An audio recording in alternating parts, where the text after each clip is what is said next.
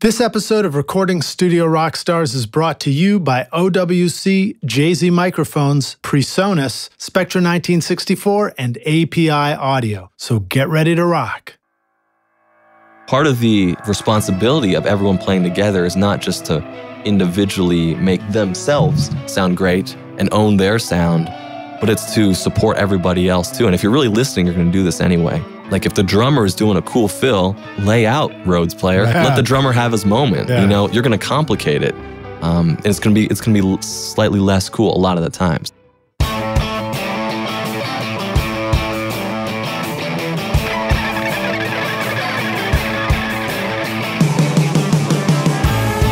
Welcome to Recording Studio Rockstars. I'm Lid Shaw, and this is the podcast created to help you become a rock star of the recording studio.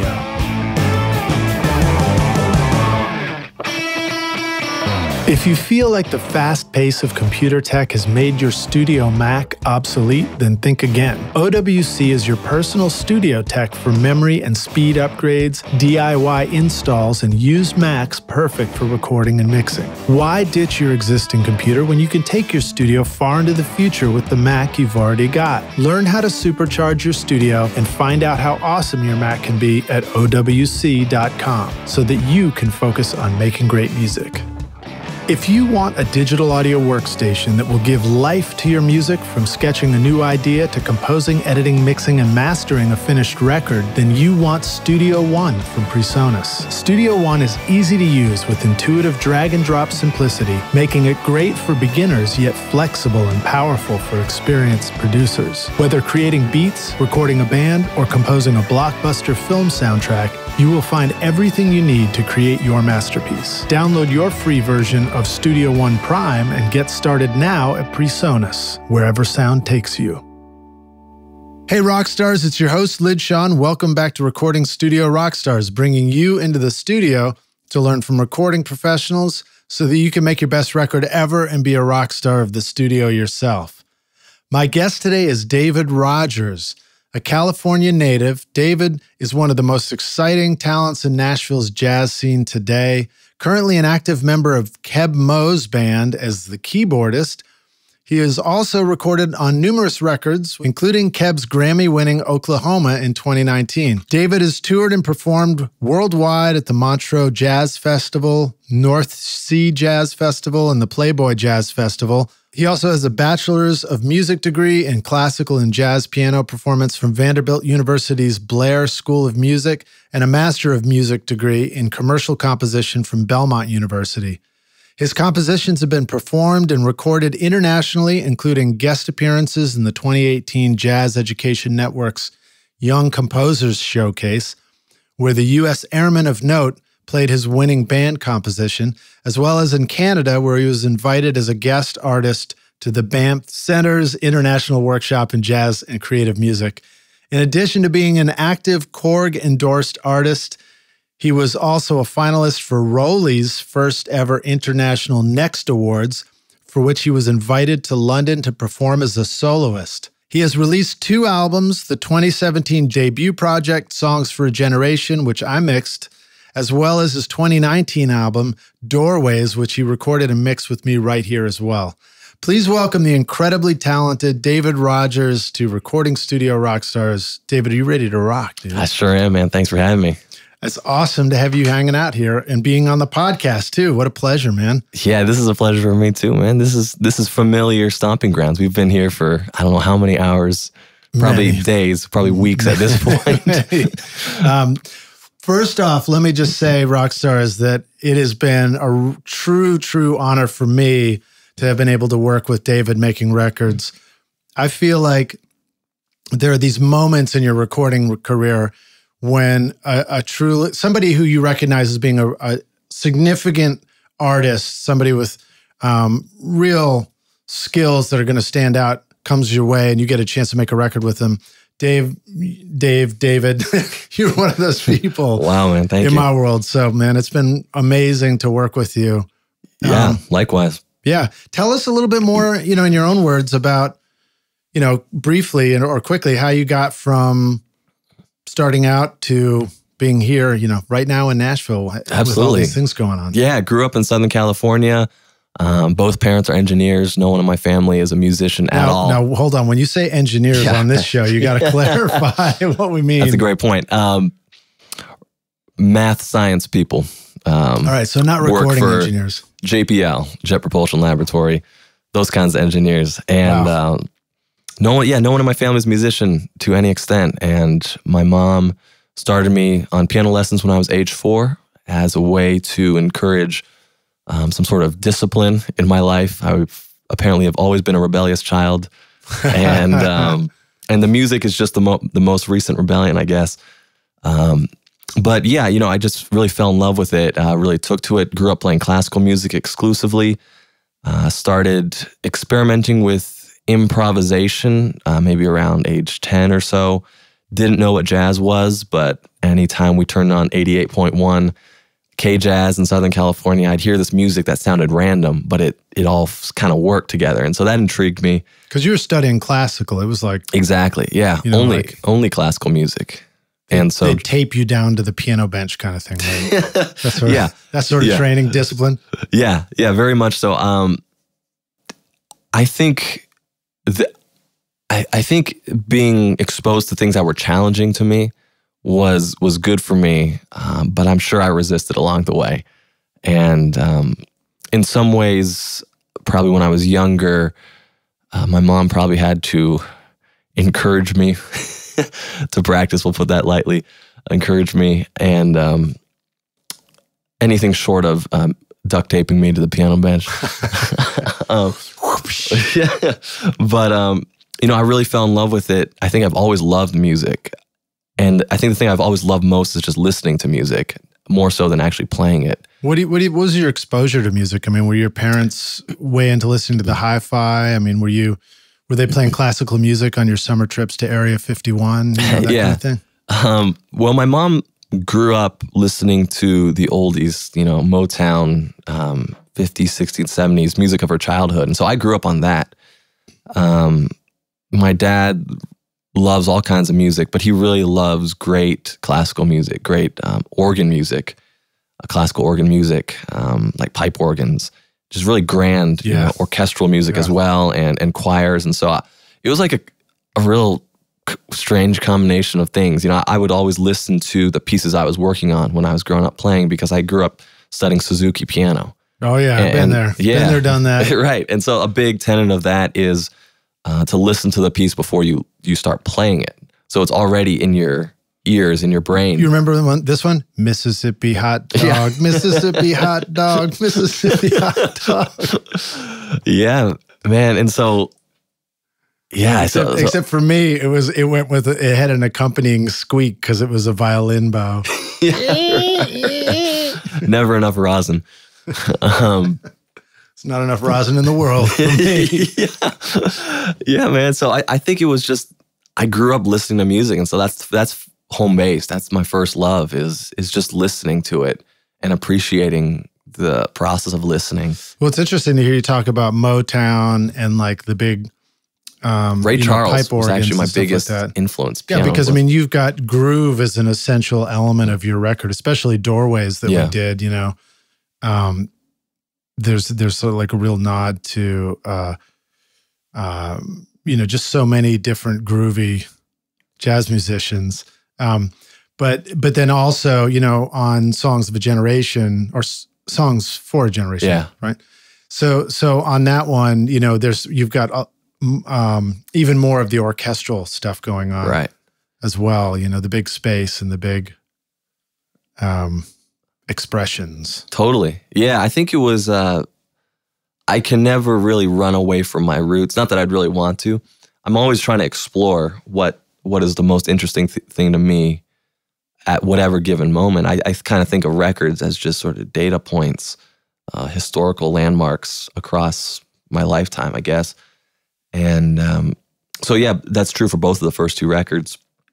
But yeah, there are elements of the classical roots, my love of orchestral music, the influence of my parents' musical taste as well. And so I even on Doorways, which was definitely more groove-oriented intentionally, there are still strings on that. And it was fun to do. Yeah, and blending different worlds of kind of classical music with the blues, hip hop. You know, I try to imagine and create music that I would love listening to. Like that's the biggest priority when I'm creating a record, is that am I going to create something that I can go back to and just really enjoy? And I mean, we can unpack that, but that's just like the general philosophy when I'm making a record. It's just to create something that I would love listening to, because I love listening to music more than I love playing it. Where do you find that there are opportunities to get tripped up on that path? I mean, like, you know, a reasonable question is, how is it possible for us to not make music that we love or want to listen to later? Oh, you could totally overthink it. And I think I tend to be extremely detail-oriented when it comes to my own music. And so there's the element of trying to make it too perfect, or trying to control every aspect of it. It's a really slippery slope when you get into more improvised music. And I wouldn't necessarily call Doorways a traditional jazz album or anything, but it has jazz influences. I mean, fusion comes to mind, that word. Definitely. Yeah, fusing a lot of different influences together. But there's a big improvisational element to it as well. And so it was a struggle in the moment. You know, this album was really influenced by a lot of time working with Keb Mo in his studio, seeing how he goes through his process. And it's definitely, anyone who's ever worked with him or even been tangential to the process of working with him, I'm sure has firsthand stories or secondhand accounts of how much of a stickler for detail he is. And he'll go up and chop up every single thing, make it look like, the sessions will look like a barcode, you know? And is he like a hands-on Yes. Pro Tools kind of? Yeah. He knows his way around Pro Tools, and he knows what he wants to. And so being around that for 2+ years and then sort of embarking on this Doorways process was very informative in that regard. And I kind of wanted to see how would my music sound if I put the amount of time and detailed attention that he does with his music, just as an example.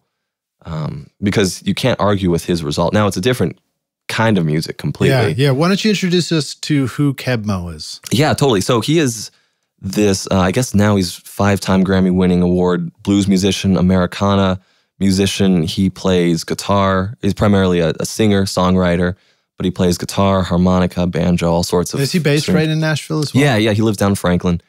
And I've been touring with him since 2017, when we started off with Taj Mahal and Keb Mo doing what we would call the Taj Mo tour. Taj Mo tour. Taj Mo, yeah, sort of talk about fusion. So just for some context, how old were you when you got a call to go on a tour like that?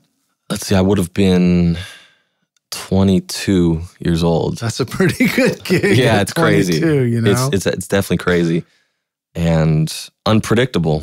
I'm still kind of pinching myself from What's time to time. unpredictable about it? Well, the fact that it wasn't even on my radar. Right, you didn't even know who Keb Mo was and Taj Mahal necessarily yet? I knew peripherally about them, but what I mean more is, like, I didn't know touring was a possibility. Of course, you know, you hear about musicians on tour, but I was kind of in this incubation center of academia. Yeah. I went to school at Vanderbilt University after graduating high school in California, moved across the country to Nashville, where I went to study classical piano at the Blair School of Music right here in Nashville. And, you know, certainly explored jazz and started taking jazz lessons, got more involved in the greater Nashville music scene. But after 3.5 years, you know, approaching my final semester of undergrad, my thought was, well, maybe I'll go and do a master's degree up at the New England Conservatory of Music up in Boston. Right. And I applied and auditioned and got a great scholarship offer to go and study with amazing pianists like Jason Moran, who is one of the most cutting edge pianists in that improvisational music scene today. And then sometime in January, maybe it was February or March actually, I got a call from Keb asking if I would do this gig, only because the planned keyboard player had a sudden emergency that he had to tend to. Yeah, that kind of answers the question. The next question, Where do opportunities to get gigs and work in studios come from? Yeah. I wish the same story, right? I really wish it were more simple or more predictable than that. But from my experience, it's been a lot of being in the right place, being prepared at the right time. Yeah. Sort of where the opportunity meets the preparation, as they say. Yeah. So the opportunity meets the preparation. Yeah. I feel like there's some joke I'm supposed to tell in there, but I can't think of one. We can circle back. You want the critical details from your microphone to get through to your recording, and the Spectra 1964 101 amplifier provides just that, with unequaled headroom, low noise, and a linear output irrespective of transient audio peaks. Used by Tom Dowd, Muscle Shoals, Stax Studios, and The Record Plant on records by ZZ Top, Aerosmith, Bruce Springsteen, and John Lennon, Spectra 1964 brings that same incredible sound to your studio with the new STX 600 mic pre with built-in comp limiter. Start making classic records again at Spectra1964.com.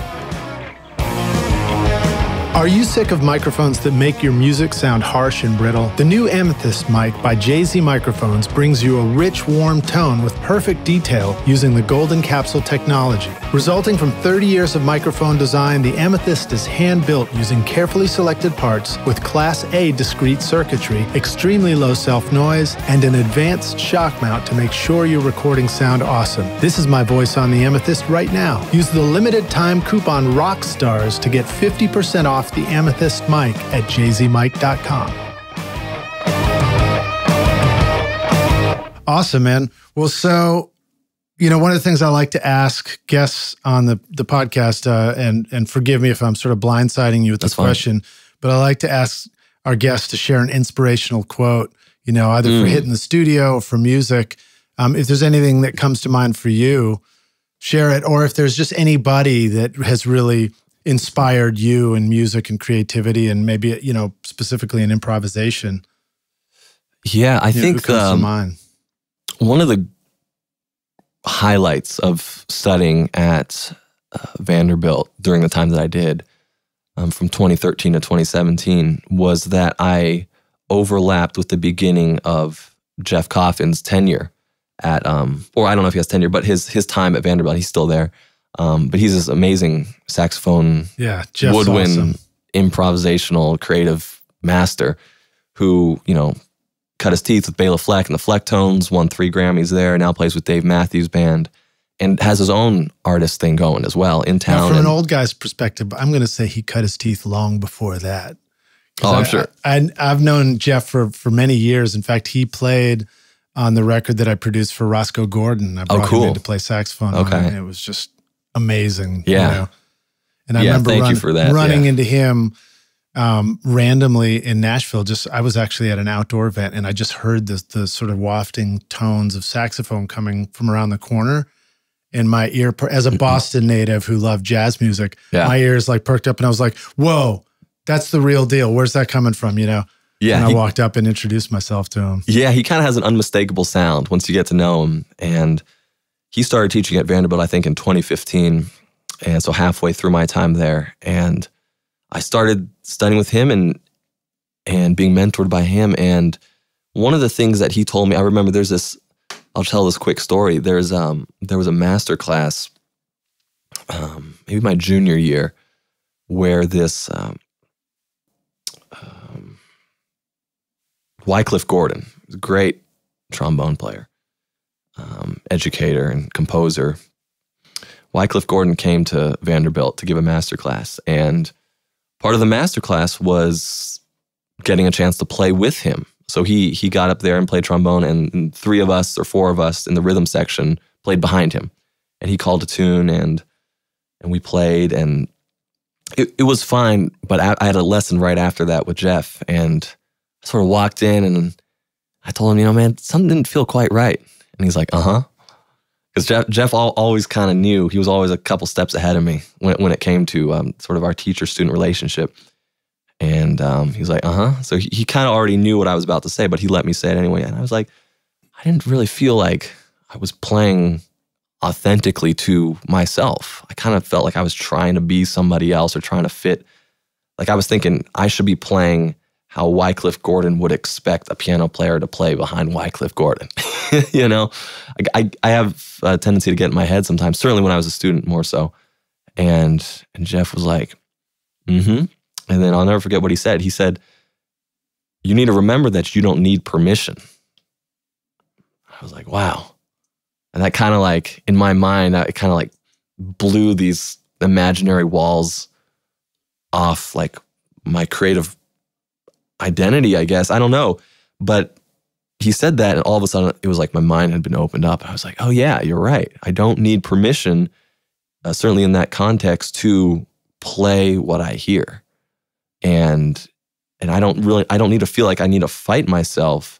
If I really authentically hear it, lean into that and respond in that authentic way.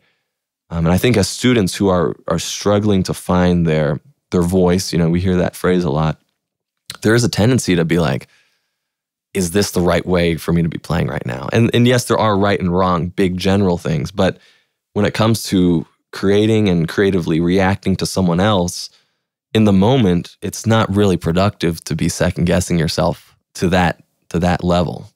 Not to mention the fact that the very act of second guessing means you just missed the moment. Exactly, you know? You're out of it. Your brain's already out of it. Yeah, exactly. It's that classic. It's the game. It's like as soon as you think of the game, you've lost the game. Right. It's one of those things I've noticed about the moment in music. It's like improvisation, or just when all of a sudden you're in the groove. Mm-hmm. It's you know, we're allowed to swear on this podcast. It's such a fuck you, where it's like the moment where you appreciate how good everything's going, it's gone. Yeah. In music and in performance, like in that magical take or whatever too. I think it's one of the reasons why I like trying to keep performances on the edge all the time in the studio. Yeah, I was thinking about that. That's a great point you bring up, because there are a couple moments on the most recent record, Doorways, for me, that I remember in the moment being like, wow, that was incredible. And then listening back every single time, it still gets me. And those are the moments that I know those are the things I live for. And it feels like an amazing just coincidence that we just happened to be there in the right time, and we were in the red, and we got it. And those are the types of things, circling back to your question about what sort of challenges there are for me in the studio. No matter how perfect you get something, you can't create those moments after the fact. Right. Like you can't layer synths and pads and all sorts of stuff afterwards. You know, you can't, even if you're slicing things up and moving things around, nothing can replace the in the moment moments that you capture. And there are a few of those on Doorways that still get me at any time I'll come back to the record and listen to the track Negative Truth, which, just to be completely transparent, that was the only track on the entire record that was untouched in terms of editing after the fact. Everything else, really? Yeah, everything else I went in, and whether it was lining something up or mixing and matching piano solos or Rhodes solos with, you know, the rest of the band, everything on that track, for the most part, was the bulk of the track. The meat of the track was just everyone was playing with everyone else, hearing everything that the listener is hearing in the moment, and that's the spirit of jazz for me. Yeah. It's a communication between different players. Totally. You know? In fact, I feel like at some point I wanted to figure out what my definition of music was, and I just decided it's communication between human beings. Wow. I mean, you know, and then you ask tough questions. You're like, yeah, but what about programmed music? And then it's like, well, you still gotta, like, you know, if it's programmed music that you like, somehow the communication is coming through that to you to evoke an emotional response, you know? Yeah, not to mention it's in a way indirect communication between the human who created the technology for you to be able to have that programmed music and the human interacting with the technology. Yeah, and then we were, just before this, I was playing you a clip. I was like, hey, have you seen this guy, Mark Rebier? You know, who's like blowing up on YouTube and everything. And he does these in the moment live looping things. And, you know, he'll do improv in front of people and everything. And again, it's like that same thing of like, you know, you can use all the technology, but you can also put it together in the moment. Right. And then the communication is between you and the audience, whatever. Right. But I do think in the studio, one of the challenges has always been in the overdub world, it becomes a communication sometimes between you and a computer that's not listening to you, and so that I feel like can be really challenging. Have you run into that? Do you have any thoughts about the challenges of overdubs and yeah, where you feel like overdubs somehow fall short, in your heart? Totally. I think it's like having an unrealistic way to time travel for me is, and you can fake it pretty good, but it feels like, again, you're kind of out of the moment. Like for me, as you know, since we've done quite a bit of recording together, I will be a pain in the ass about doing another take of a solo, and after 10 takes, I might still not have it. And not to mention, that's completely after a couple takes, I'm gone. But I'm gonna be stubborn enough and want to do another one anyway. But the bigger thing is I'm not really in the moment anymore. What was happening musically around me, I'm still interacting with it, but when I know what's coming, it changes how I create and how I react. And I'm no longer really reacting in the moment. Now you're planning. Yeah, exactly. And so, and there's benefit to that too. I think with more like pop music or like with Keb's stuff, it makes sense to plan a little bit more. And I think he's told me stories about being in the studio in his early days. Like 94 was when he released his first record, and which is crazy because that was the year I was born. And he talks, we'll go back, because we're touring quite a bit each year, and one of his famous kind of refrains when he's talking to the band is, "Don't listen to the record. The record's wrong." Say it again. Don't listen to the record. The record is wrong. In terms of like trying to learn the song, you can't learn the song correctly from the record a lot of the time. Now there's some songs where he thinks he got it right, but the majority of them he'll tell us, we got to figure it out right here and right now. Right. And really, part of that is just the difference in live performance versus the studio. Yeah, yep. But part of that also is, sort of going back to what I was saying, is that I think he's learned over his years, kind of how I have just a little bit, is what role does overdubbing have in your creative process? And how much do you honor what was captured in the moment versus how much do you go back and say, well, that's not quite right? And where do you draw the line? Well, it's when it's detracting from the vocal or from the narrative, well, you probably should change it. Yeah, detracting. Detracting is a good word. If it's detracting from what you would recognize as good, then it's detracting, end of story, right? Yeah. But that's a judgment call, and there's no one right answer necessarily. And it's a huge gray area.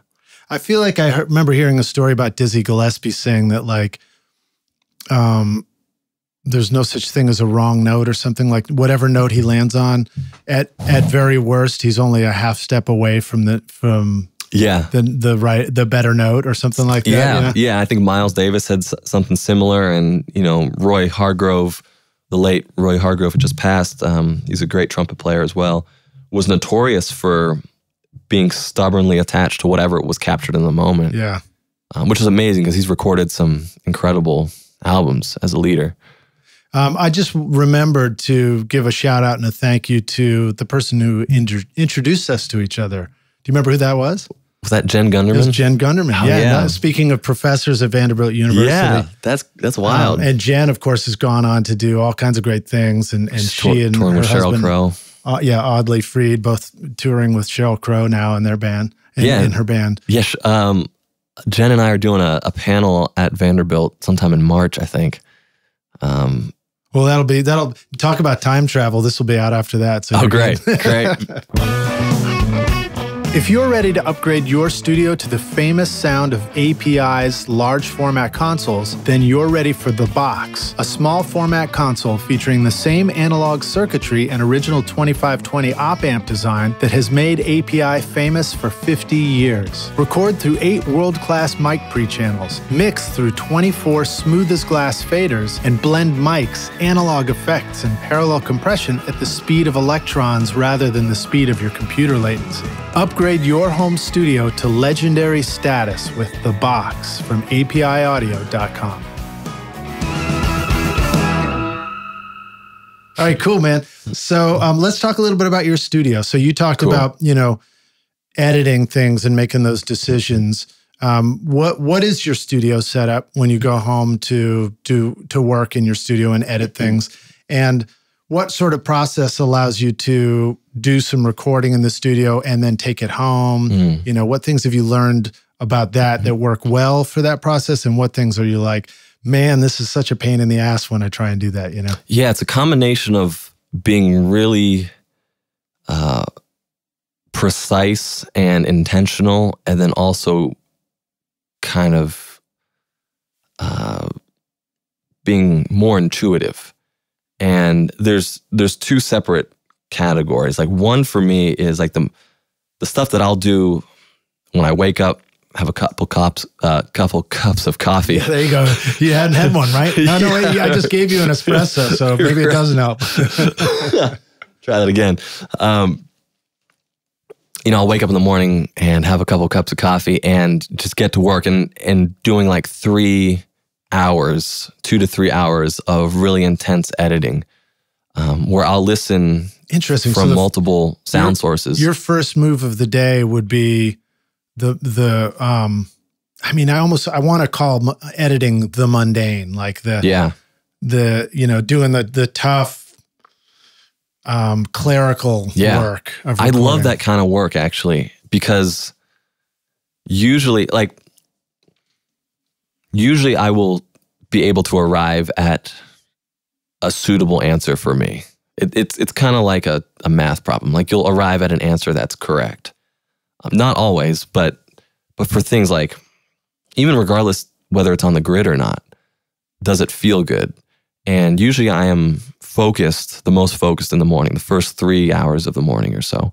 And so I like doing it, assuming I have something to work on. It's already been recorded, but it's just kind of raw. I'll go in and just edit, and then I'll leave it there, go about my day. And then the creative stuff I love doing late at night, when things feel really peaceful, when no one's texting me, I'm not getting any emails, you know, no one's around. It's just me in my studio. It's, you know, I just have a Mac and a bunch of keyboards, but, you know, when I'm editing, I'm just staring at a computer screen. But I like listening from a lot of different sound sources. So I have my various different speakers. I'll listen on my phone. You hit me to the Airfoil app, which is great. Oh, yeah, which will stream the audio over to your phone. And there's a few options for that these days too. Yeah. But just the act of being able to send something to your phone and listen to that way is interesting. Right. And I also like listening on in-ears sometimes. And I know there's different schools of thought on those, but I like to listen from every single possible sound source that I personally would ever find myself listening to, even if it were just 5 minutes here or there on an airplane or something. It's a little like the advice that Jeff gave you and the engineering side, which is like, because there is a part of us as engineers that goes, well, what's the right way to listen to this? Yeah. As opposed to the part, which you just said, which is like, how would I listen to it? You know, like, trust yourself and trust your own experience. And after working together on my first record, I remember that we would spend a lot of time driving around in your Volvo, just around here in Nashville, listening. Yeah, right. But we just crank it, and we'd drive around and grab a smoothie, and then, you know, come back and just sit in the driveway and listen some more. And between here in the studio and, you know, in the car, in ears, you know, Bose headphones, which are way too muddy in the bass, you know, Google speakers, you know, whatever I might ever listen to anything on, I like to listen to. And if anything strikes me, like, another thing I like to do is, you know, once I think I've got it, which I never do, but I'll just put it on, and then I'll just start washing dishes or doing laundry or doing something. And that kind of tunes me out enough where I'm not OCD kind of clamping down on every single second of music. But things will start kind of rising to the surface. And then I'll hear something, I'll just start writing it down.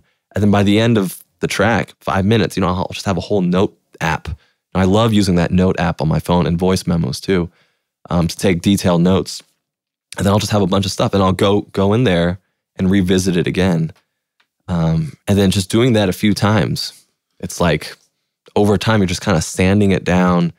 And of course, there's the danger of sanding it down too much where it becomes kind of sterile sounding. Right. You don't want to remove all the rough edges. Definitely not. But, you know, but that's where, you know, save as. Yeah. You leave yourself a breadcrumb trail. Exactly. It's like walking around town and trying to like catch your reflection in every mirror that goes by. It's like, how's my haircut look now? You know? But it reminds me of a quote that I think I read recently from Rick Rubin, where he said, it's important to pay attention when you're not paying attention. Exactly. You know? And intentionally putting yourself in situations where your attention is compromised, but you're still paying attention. And I think it was my brother Nate who told me a story of Rudy Van Gelder. I think it was Rudy, that he was, his way of producing jazz albums in the studio is he would read the newspaper while the band was performing. And then if something caught his attention, he'd look up from the paper. Yeah. Of course, I thought that story was about like if something caught his attention in a good way, he'd be like, hey, that was pretty good. It's probably more like if something caught his attention in a bad way, it was a sign that it disrupted, you know? It detracted. Don't be a detractor. Yeah. It's the name of this episode. Okay, cool. Very cool stuff, man. So your home studio is set up. You've got Pro Tools, you know, a computer to record with, and instruments. What sort of instruments do you like to work with? Yeah, I love a combination of. I think you have a real piano. You've got probably do you have a Rhodes or a Whirly? I've got a B3. A B3 okay. With a Leslie speaker. And I've got my Korg Kronos, which I love. That's what I usually tour with. Okay. Is a full 88 weighted keyboard Korg Kronos, which has a lot of amazing sounds built into the board. Is that, were there a lot of sounds on the Doorways record that we did that came out of the Korg? Yeah, it was a combination of those. There are some from the Moog Sub 37 analog synth that I have as well.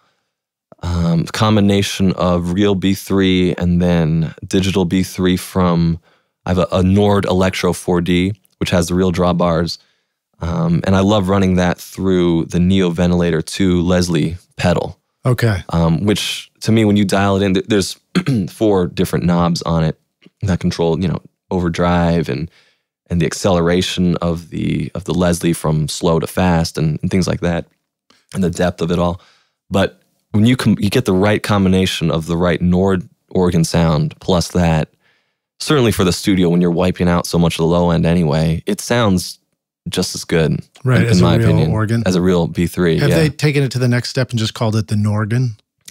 Because that's what I would have done. I think we can write them a proposal after this podcast and petition them. Let me ask you this question: in the world of digital keyboard sounds, not being a keyboardist myself, but appreciating those, sometimes I go to look and I'm like, where do I even begin? There's like it literally never ends. The possibilities, the sounds, and everything like that.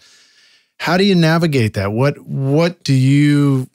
allows you to like find a sound and then put that together with a part and then add that to a record and have it be the right thing to do? Yeah, I think it takes a lot of experimenting. And also it depends on your intention for what you're trying to create. I remember I was at a masterclass last year with a guy named Rick Beato, who's this amazing YouTuber. He's got over 1 million subscribers now on YouTube. But he was giving a masterclass at Vanderbilt, and I just went because I know Rick and wanted to just see what he would have to say. And one of the things that he told the students who were performing was that it was a criticism that he had, and he said, your music should sound like it belongs in, at the time it was 2019, but it should sound like it belongs in the year that you're creating it. Nothing against, retro albums or tribute concerts or tribute albums or tribute bands. I mean, I think that's all great. But if your intention, and I think it was the intention of the band, if you're trying to create something that you want to sound relevant, really see that through and think through sounds, think through harmonic choices, melodic choices, but I think sounds is a big aspect to that. So for me on Doorways, I was trying to think about sounds that if I were listening, I try to remove myself from the equation, which is of course impossible, but trying to imagine if I were listening to this and I've never heard this before, does this sound like a 2019 or 2020 kind of sound? And so that's a real big criteria. Again, there's no real right or wrong answer. There can't be a right answer because it's when you say like a 2020 sound, it's not like a 2020 sound already exists and it's out there. It's you're now in 2020, and if you just trust yourself, that is the 2020 sound, right? Yeah, and it's like the fine line between even listening to myself say that I'm like, that sounds cool, but also that sounds stupid. Like, what is a 2020 sound? Oh, I'm so glad you just said that. Sorry, right? I don't know if you're a Spinal Tap fan, but I'll quote some Spinal Tap. Yeah. It's a fine line between clever and stupid. You're right. Yeah, and that's exactly what I think about 20. Like, what does it mean to sound? But that is something that I do think about. And, some other things that I love in terms of sounds are Spectrasonics. There's this amazing company who makes virtual sounds and virtual instruments. And they've put out four great products. And one of those is Omnisphere, which has been around forever. So it's funny because there's a connection there. So Spectra 1964, who's also been a sponsor on this podcast, is, Bill Cheney makes these incredible outboard gear, mic pre's, things like that, the C610 compressor. And they used to be called Spectrasonics, but then Spectrasonics, the plug-in company, came along years ago and then adopted that, and then they couldn't get back. Anyway, yeah. There's a connection. So Rockstars, in case it's confusing, there's two Spectras out there. There's Spectrasonics, the plug-in company, which makes great keyboard sounds. Keyboard sounds, great synth sounds. And I love and their user interfaces are so intuitive too on the computer, just scrolling through sounds and finding. There's a lot of possibilities, which is both intimidating but also a pro for sure. But I think Keyscape is fantastic. I think the Rhodes, the Whirlies, the TAC pianos, even some of the real piano sounds are the best out there as far as I can tell. And I'll tell people that, and they'll always be like, "Yeah, but have you tried this one? Have you tried that one?" I'll try them and I'll hear them, but I always come back to Keyscape and the Spectrasonics. They also have Trillion, which is a great bass plugin, which I use some of that on Doorways as well. And then, what do you have to say about the difference between the real instrument and the digital one in your experience as a player? How often are you like, yeah, the digital thing can't possibly give me what the real one does, or how when you're like, no, it works great for this case? I think all of them equally as tools. And I think it all depends on the context. And there's no one is better than the other objectively. Maybe in a specific moment, one is better than the other, only because it's more appropriate for the musical moment. It's only serving the song more appropriately or more completely. And that's something I've learned from Keb. Growing up as a classical pianist, my control of the sound is right here in my fingers or in the pedal, my right foot or my left foot. It has nothing to do, like if I sit down an instrument, there's never going to be enough time if, I'm just sitting there warming up for a show. I can't have a piano guy come in and retune the piano or recalibrate the piano or whatever. So I have to learn how to deal with the sound that I have. And so that mentality carried me through beginning touring with Keb. And so I always thought of the sound as, this is the sound that I'm presented with. I just have to figure out how to make it work. I have to sort of mold myself around the sound. Yeah. He taught me, no, find the right sound and it will sort of mold it around you, what you have to say. And sort of the idea that the right sound will always yield the right part, or whatever you're supposed to play will come as a result of inspiration from the sound. And so, yeah, in terms of the real thing or the fake thing, I think they're all equal tools. And I prefer to play a real piano most of the time, but I'm not going to say that a real piano will always be better than the Keyscape piano. Well, that kind of circles back to my question before when you're talking about like find the sound and it will inform you on the part. Mm-hmm.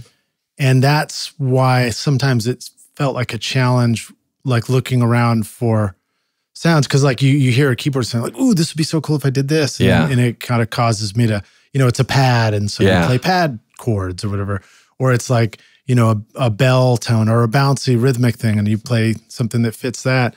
And I guess that's just where it goes. You know, you find that sound, it informs you on the part, you try it, and then you're like, that part sucked. Yeah, right. I think it's experimenting and coming back to and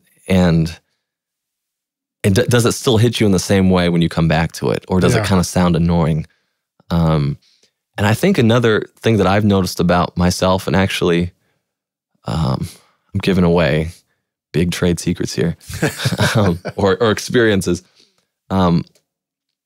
Something that Keb told me is that I've realized is true is when people get uncomfortable musically, usually what they'll do is they will play more, and they will start filling up space, and that's true of people talking too. Sometimes when people feel uncomfortable, they'll just talk more, and I think those two are related. But that's not exactly the point right now. It's more so like if the sound causes you to just play, that could be cool because you're inspired by the sound. But you should also be inspired to listen. And you're not going to really be able to listen completely if you're just playing.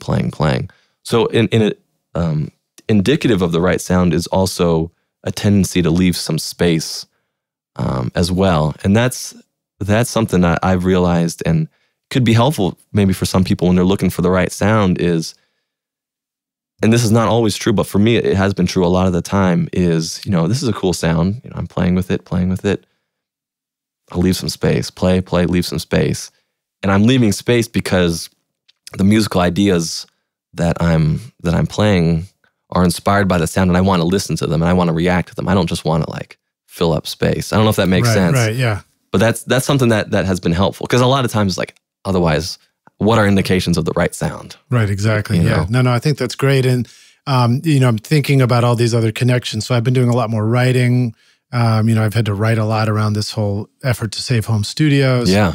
I've been doing some songwriting, and I'm like trying to fit in all the words like that would make sense as a sentence for the lyrics of something. And then also in the studio, I can hear a lot of the interactions between the musical parts coming together. And in all those cases, it's always been better when I go back in and I just delete. And in fact, when I'm doing some of this writing work, just text writing, and I've had help from some of the legal team that I've been working with, and he goes in, he's like, I put some things in brackets that you might want to consider working on.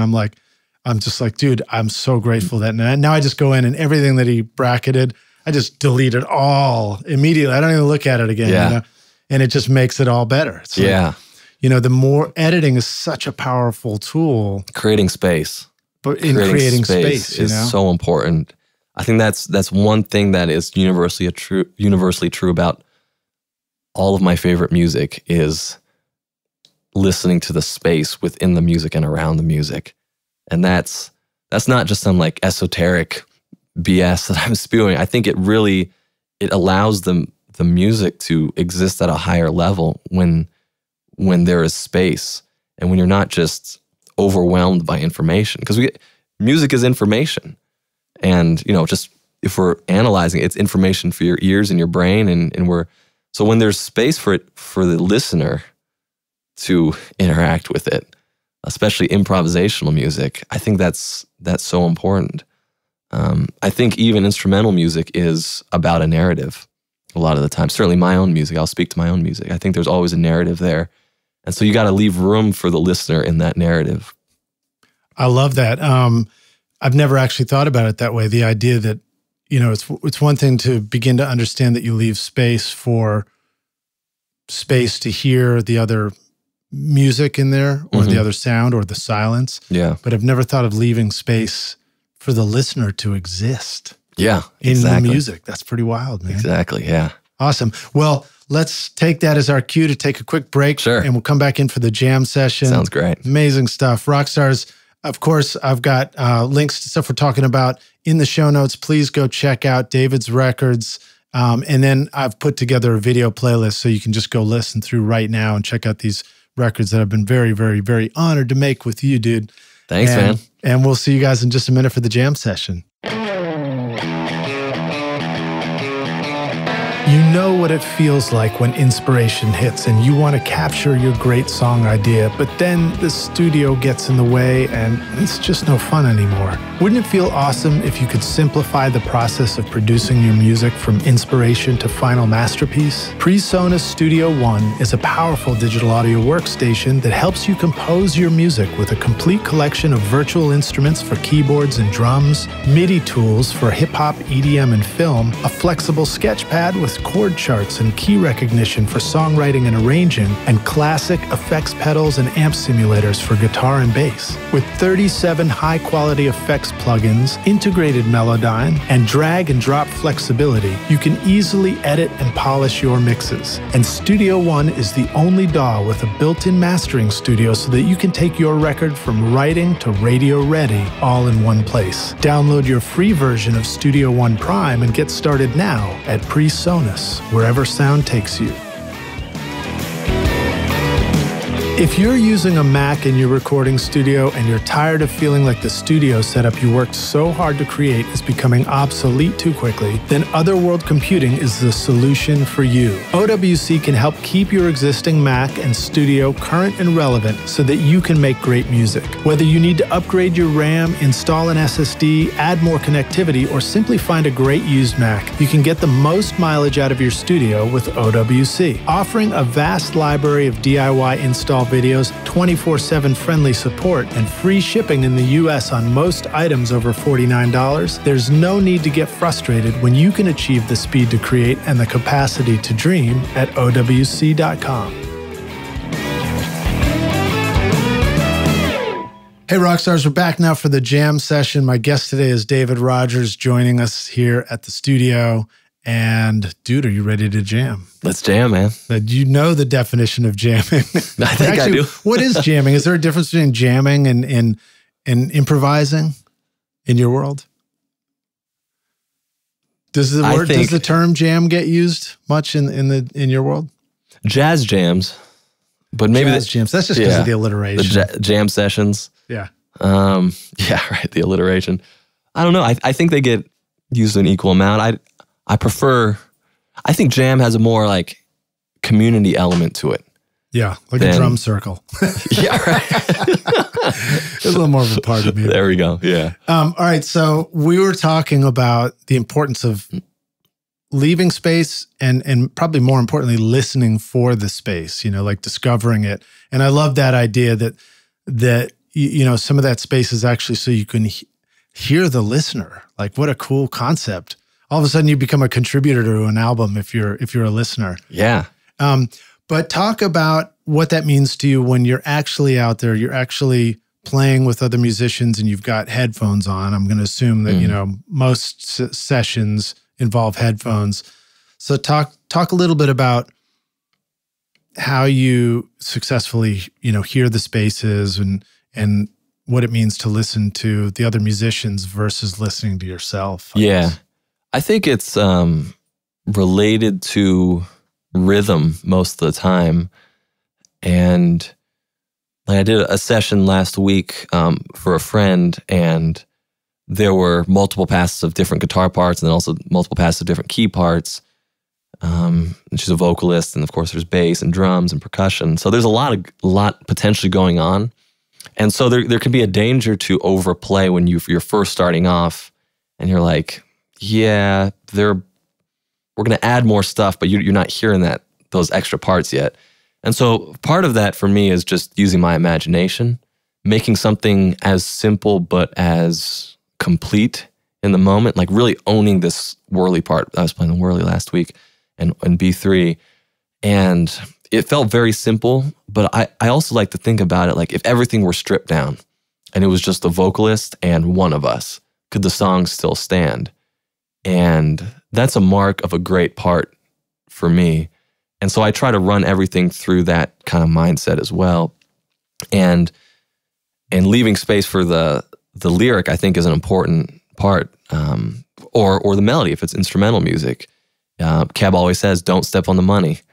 Don't step on the money. Don't step on the money. I love it, man. And of course, he's the money. So, or whoever the artist is, they're the money, both literally and figuratively. And so I think that that's definitely a good incentive to leave space. But I think it's just listening in the moment, but also listening ahead, imagining, leaving spaces for your imagination too. Yeah, you bring up so many good points. I mean, we've talked about that on the podcast. I'm trying to remember. I'll have to circle back and remember who specifically brought it up. But it was the idea of taking the parts that are there and then going, does all this belong to one instrument? Mm-hmm. You know, or is it really? Can we divide this up amongst some different things? Yeah, and work it that way. Yeah. Actually, I think it was the Outfielders or something like that. But anyway, that concept comes up to me in the studio too, because when I'm thinking about production, you know, it's like I hear it on. I will find myself often trying to play, you know, a bunch of stuff into one guitar part, and then it's a good question. It's like, should that be all happening on the one guitar part where it's difficult to put this thing and that thing together? Yeah. And like in that eighth note moment between one note and then the next fingering happening, somehow it's a little bit sloppy right there. Or is it two parts? And, you know. Yeah, that's a great point, because I think there's a big element of like orchestrating in the studio where you have to be, and it goes back to listening. You know, if it's me and three other musicians, if I'm doing my job, whether as the sideman or the artist, I'm fully aware of what everyone is playing first before I decide how I fit in. And if I decide that I need to fit in a way that's going to sort of step on someone else, it's a good idea to talk to them or communicate somehow with them to maybe, you know, leave a little bit more room for me if it's appropriate. Right. But yeah, it's a great question of like, how do you make those decisions of subdivisions? Yeah. In high school mall, sorry, my bad Rush quote. So that's where I find it a lot of times. Like you have a part that voices accents, important accents and highlights in the rhythm of something that's happening. But then if you're playing it by yourself, you're also throwing in the subdivisions in between those. Mm-hmm. And then along comes the drummer with a hi-hat, and it's like, are we both subdividing, or should I shut up? You know? Yeah, I think I try to avoid rhythmic redundancy a lot of times, unless it is absolutely intentional. Certainly layering things can be cool, but if you know, the hi-hat can cover a lot of ground that a rhythm guitar player doesn't need to. Cymbals in general can cover a lot. Oh yeah, sonic ground too. Yeah. They can be a real challenge as a producer sometimes, you know. Yeah. I was going to say something I forgot. Well, I'm always struck too with cymbals about there are these times where I'm like, oh my God, I gotta act like that story I heard about the big britches producer who walked out there and removed all the cymbals off the drummer's drum kit, you know, and don't even say a word. And then later I'll come back and I'll be like, you know, for all that worry about the cymbals, by the time we were done, it actually sounds great and it worked out just fine. You know? Right. There's so many things like that too.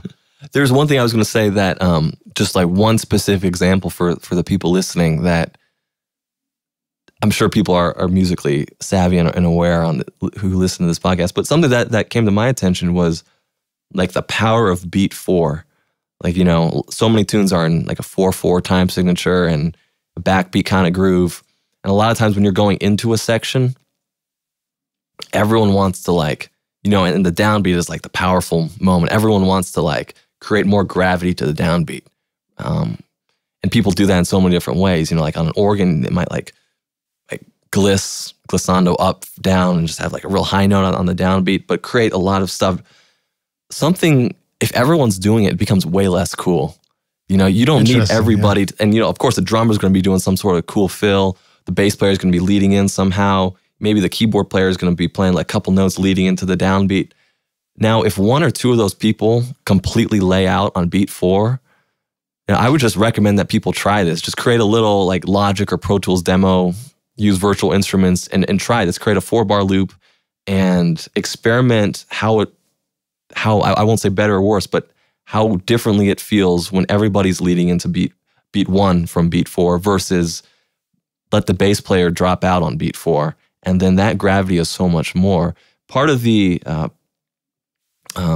responsibility of everyone playing together is not just to individually make themselves sound great and own their sound, but it's to support everybody else too. And if you're really listening, you're going to do this anyway. But like if the drummer is doing a cool fill, lay out, Rhodes player. Right. You know, Yeah. let the drummer have his moment. Yeah. You know, you're going to complicate it. And it's going to be slightly less cool a lot of the times. Now, of course, there's moments where everyone doing something cool at once is appropriate. That's the nature of the band. The sum of the parts or the whole. How's it go? The whole is greater than the sum of the parts. Yeah. You know, there's a thing that can happen in the pocket of music when a band is performing together, where if you took each one by themselves, you'd be like, oh, this is a little late here, a little early there. We gotta change that, you know.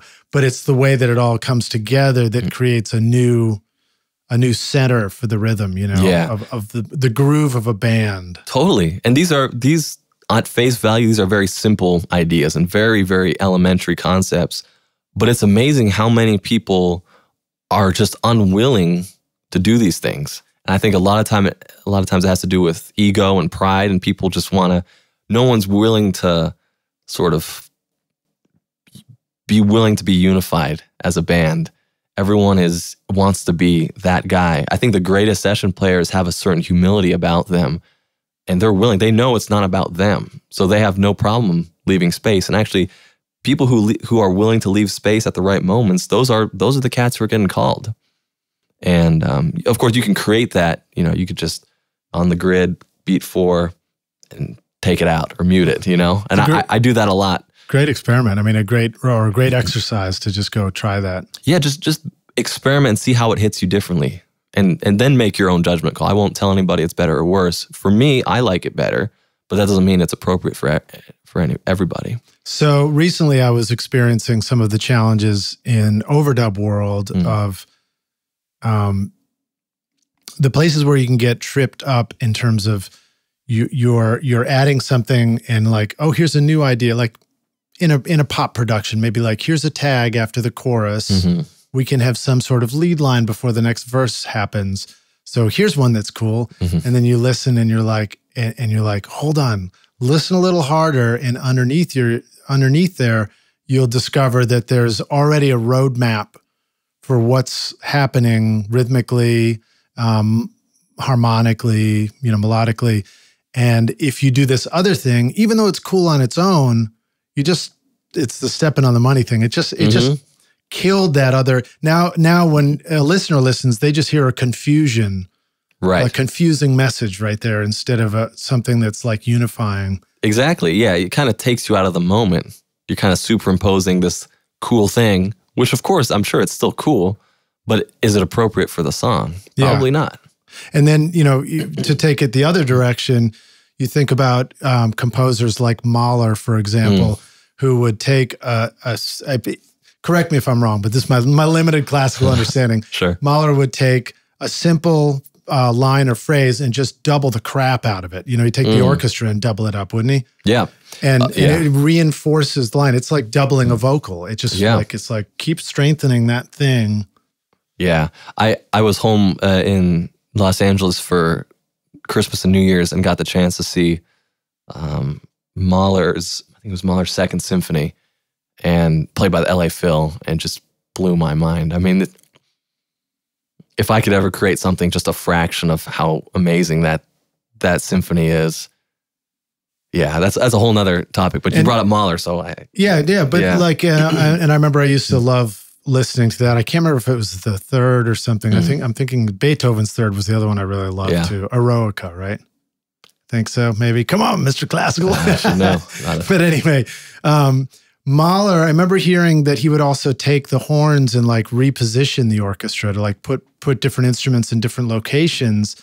And again, I love that as a analogy to production in the studio, where it's like, think about your sounds, think about, you know, your arrangement of voices and tones in a production, and like what needs to be forward and what needs to be back. Yeah, it's really amazing. First of all, I will say, yes, Eroica is the Third Symphony, you were right. But in Mahler's Second Symphony that I was at, actually, there was several moments where there was like full horn sections off stage, but you could hear them from sort of the wings. And totally, they were ahead of their time, but they're thinking about a space, kind of this programmatic composition. You know what that is in the studio, in the home studio? That's when somebody figures out to put a drum mic in the bathroom. Nice. It's like that clever use of the space around you, the wings. Yeah. And I remember that was something my friend Daniel Sauls, who used to intern here. D-Jam. Yep. And he told me, I was asking him about his approach, and he's always thinking about creating a space for the listener. Not just creating space for the listener, but creating a space, like an imaginary space that the listener can imagine. Well, where is this music? You know, where are all the parts of the music? How are they functioning with each other? Like, is it a big room? Is it a little studio? Is it some guy's bedroom? Is it Bridgestone Arena? Yeah, and that actually reminds me to, talk about that in terms of the concept of an entire album itself. Like, what's the space of this entire production that we're doing, Recently, well, it's a little, again, we're taking the time machine here because of when we record this, it comes out later. But not so long ago, Tame Impala just released a new record, and we were very, very honored to actually be sampled on that record. So Recording Studio Rockstars, the Jeff Turzo episode, got a little sample at the beginning of track 11, which is really exciting. So Kevin Parker, if you're listening to this episode now, shout out to you. Thank you so much, dude. It's an honor to be on your record. But one of the things I noticed listening to that was just like the way that, he's putting an album together, and I think it's a lot of programming, a lot of live instruments and stuff, but is very careful to sort of run the whole thing through an extra level of blender or something and create this new thing and sound that just takes the whole production and puts it in a space that, like, it's the importance of creating music and not letting it just be plain, unless maybe it's supposed to be plain. Yeah. But like, saying like, where are we right now? Like, let's take you to this new location and sound you've never been to, and just be there, just live there. Yeah. So I don't know where I'm going with that, but I think that's a great reminder to always be thinking about sound. It kind of goes back to what we were talking about an hour ago, or so like with Doorways, for example. Let's talk more about that. So Doorways, you had, you started the album. It certainly ended with a theme and a story and a message and a thread. And the way, you brought up D-Jam, Daniel Sauls. So he added a really cool element, as did Saran joining the record too. Yeah, that's right. Saran Thompson. And so talk a little bit about that importance of thread and theme. And does that start at the beginning of a record? Does it find its way into the record somewhere in the middle? How does that work for you? Yeah, we kind of took a programmatic approach there, where there was a narrative, or there is a narrative. I kind of tried to take the listener from where I left off with Songs for a Generation, my first album, and the first thing we hear is just drums and kind of like high-pass piano, or low-pass piano, sorry. And then things sort of open up, and then all of a sudden we're in this musical soundscape that sounds nothing like Songs for a Generation. And Saran wrote this great spoken word sort of about walking towards a doorway. I don't want to ruin it. I want people to listen to it. But the big picture idea was how do we take this musical journey that I've personally been on over the last 3 years and convey it somehow in a 45 minute record, and highlight different experiences of those last 3 years in musical narratives, some more literal than others. Like the last tune, Long Way Home, was written from that perspective of being on the road and missing home, which I spent a lot of time on the road my first year out with Keb and Taj in 2017. And obviously there was some homesickness there. But then also it's like, when you go through all these things, you feel like, oh, I'm a long way from home, both physically, but also like, I'm a lot different than I was when I was a kid, which is sort of what home represents. Or home could also represent the first album, Songs for a Generation. Like, I'm a lot different musically than I was when I created that as well. And, you know, I wanted to put that at the end and sort of have a more reflective sounding piece of music to cap it off, because it really does feel like kind of like a little bit of an exhausting journey for me to listen through the record. There's a lot of different things that grab your attention, and there's a lot of variety, and it's like, it's not exactly jazz, it's not hip hop, it's not soul, it's not blues, but there's elements of all of it in there. And so I wanted that to I wanted the whole album as a concept to kind of reflect the feeling of what it was like to be fresh out of school, to really be green in a lot of different areas musically, and to just be constantly learning and constantly growing and be exploring things, be interested to, you know, to go to London, to go to Ronnie Scott's, to hear somebody play there, then to fly to India, hear music there, you know, to play the Montreux Jazz Festival, to be able to check out the North Sea Jazz Festival, to hear some of my heroes who are all over the map in terms of jazz genre, if you will, and then to be influenced by it. It's not, it is cohesive in a way. It's cohesive and indicative of my authentic experience over the last 3 years. But to someone who doesn't know that, the feeling might be like, maybe it's a little sporadic at points. And if so, that's certainly intentional, because my experience was that. Right. It's a collection of different musical perspectives. Totally. But it's not done in like a hit you over the head way. It's like, no. Yeah, I tried to make it a little more subtle. Like that, yeah, no. Yeah.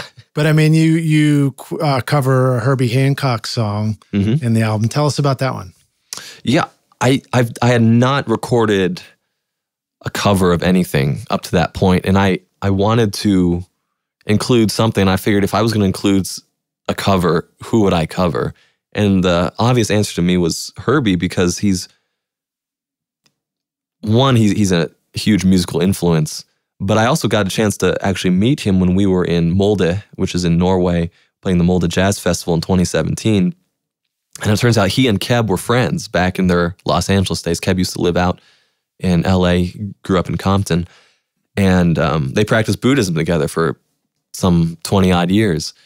And that's how they got to know each other. And so we were in Norway, overlapped with Herbie's band, Vinny Calueta on drums, and James Genus on bass, Lionel Lueke on guitar, Terrace Martin, who's an amazing hip-hop producer and saxophonist, keyboard. I mean, he really does it all.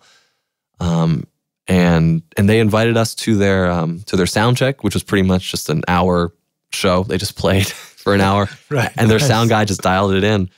And so we got to check that out, and then we went backstage and talked with them, and I got to talk to Herbie, and I walked up to him, and he said, "Oh, are these the hands that I got to break?" And I was like, "Oh, that's a." Like a joke is in like you're the young competition now or something? Yeah, like yeah, something like that. Hilarious. That's funny. And then we got to check out their show later that night. And so it was an amazing experience to get to talk and hear them and be just in close proximity to some of these living legends. Yeah. And so I figured, you know, that was notable enough for me to sort of give a musical nod to Herbie and cover Cantaloupe Island. It's kind of this deconstructed, discombobulated derangement, as my friend Marcus Finney would say. Yeah, we wanted to do one of those. And so that was actually the only cover that was included on Doorways. Everything else is original. Yeah, I didn't know Cantaloupe Island until you guys were playing it. But tell us a little bit about Marcus Finney, too, because an amazing drummer.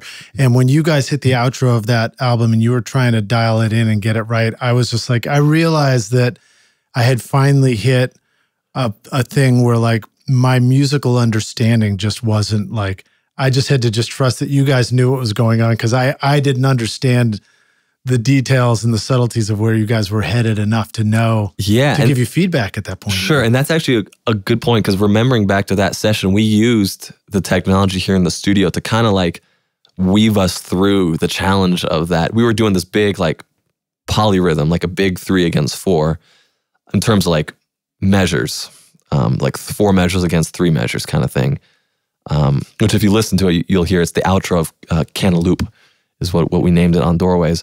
But we were in here trying to figure it out, and we were trying to play it, and then Then all of a sudden, Marcus and I were just like, what if we just played it a few times? One of them is going to be right. Then we'll just Command C, Command V, V, Command V, Command V.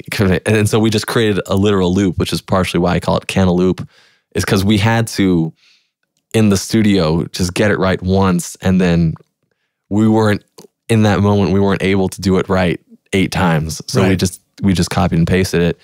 And we were still trying to figure out exactly what we were trying to do. Because it's like a process of having a plan, but also writing in the studio. Exactly. Yeah.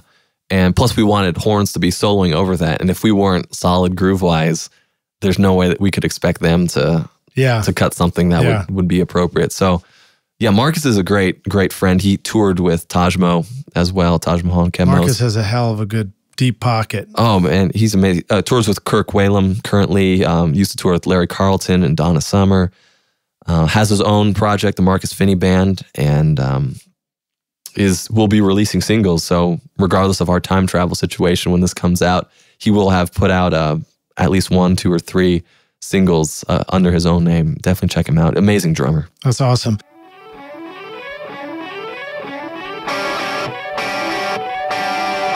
If you want to capture every nuance of a great performance in your studio, then you're going to need to start with a microphone that is crafted with great care and attention to detail. JZ Mics in Riga, Latvia designs amazing sounding microphones that are handcrafted with jeweler's precision to bring you incredible detail in your recordings. At the heart of JZ microphones is the unique Golden Drop capsule design, which uses a lighter, faster diaphragm that delivers great clarity and fidelity while avoiding distracting colorations and distortions.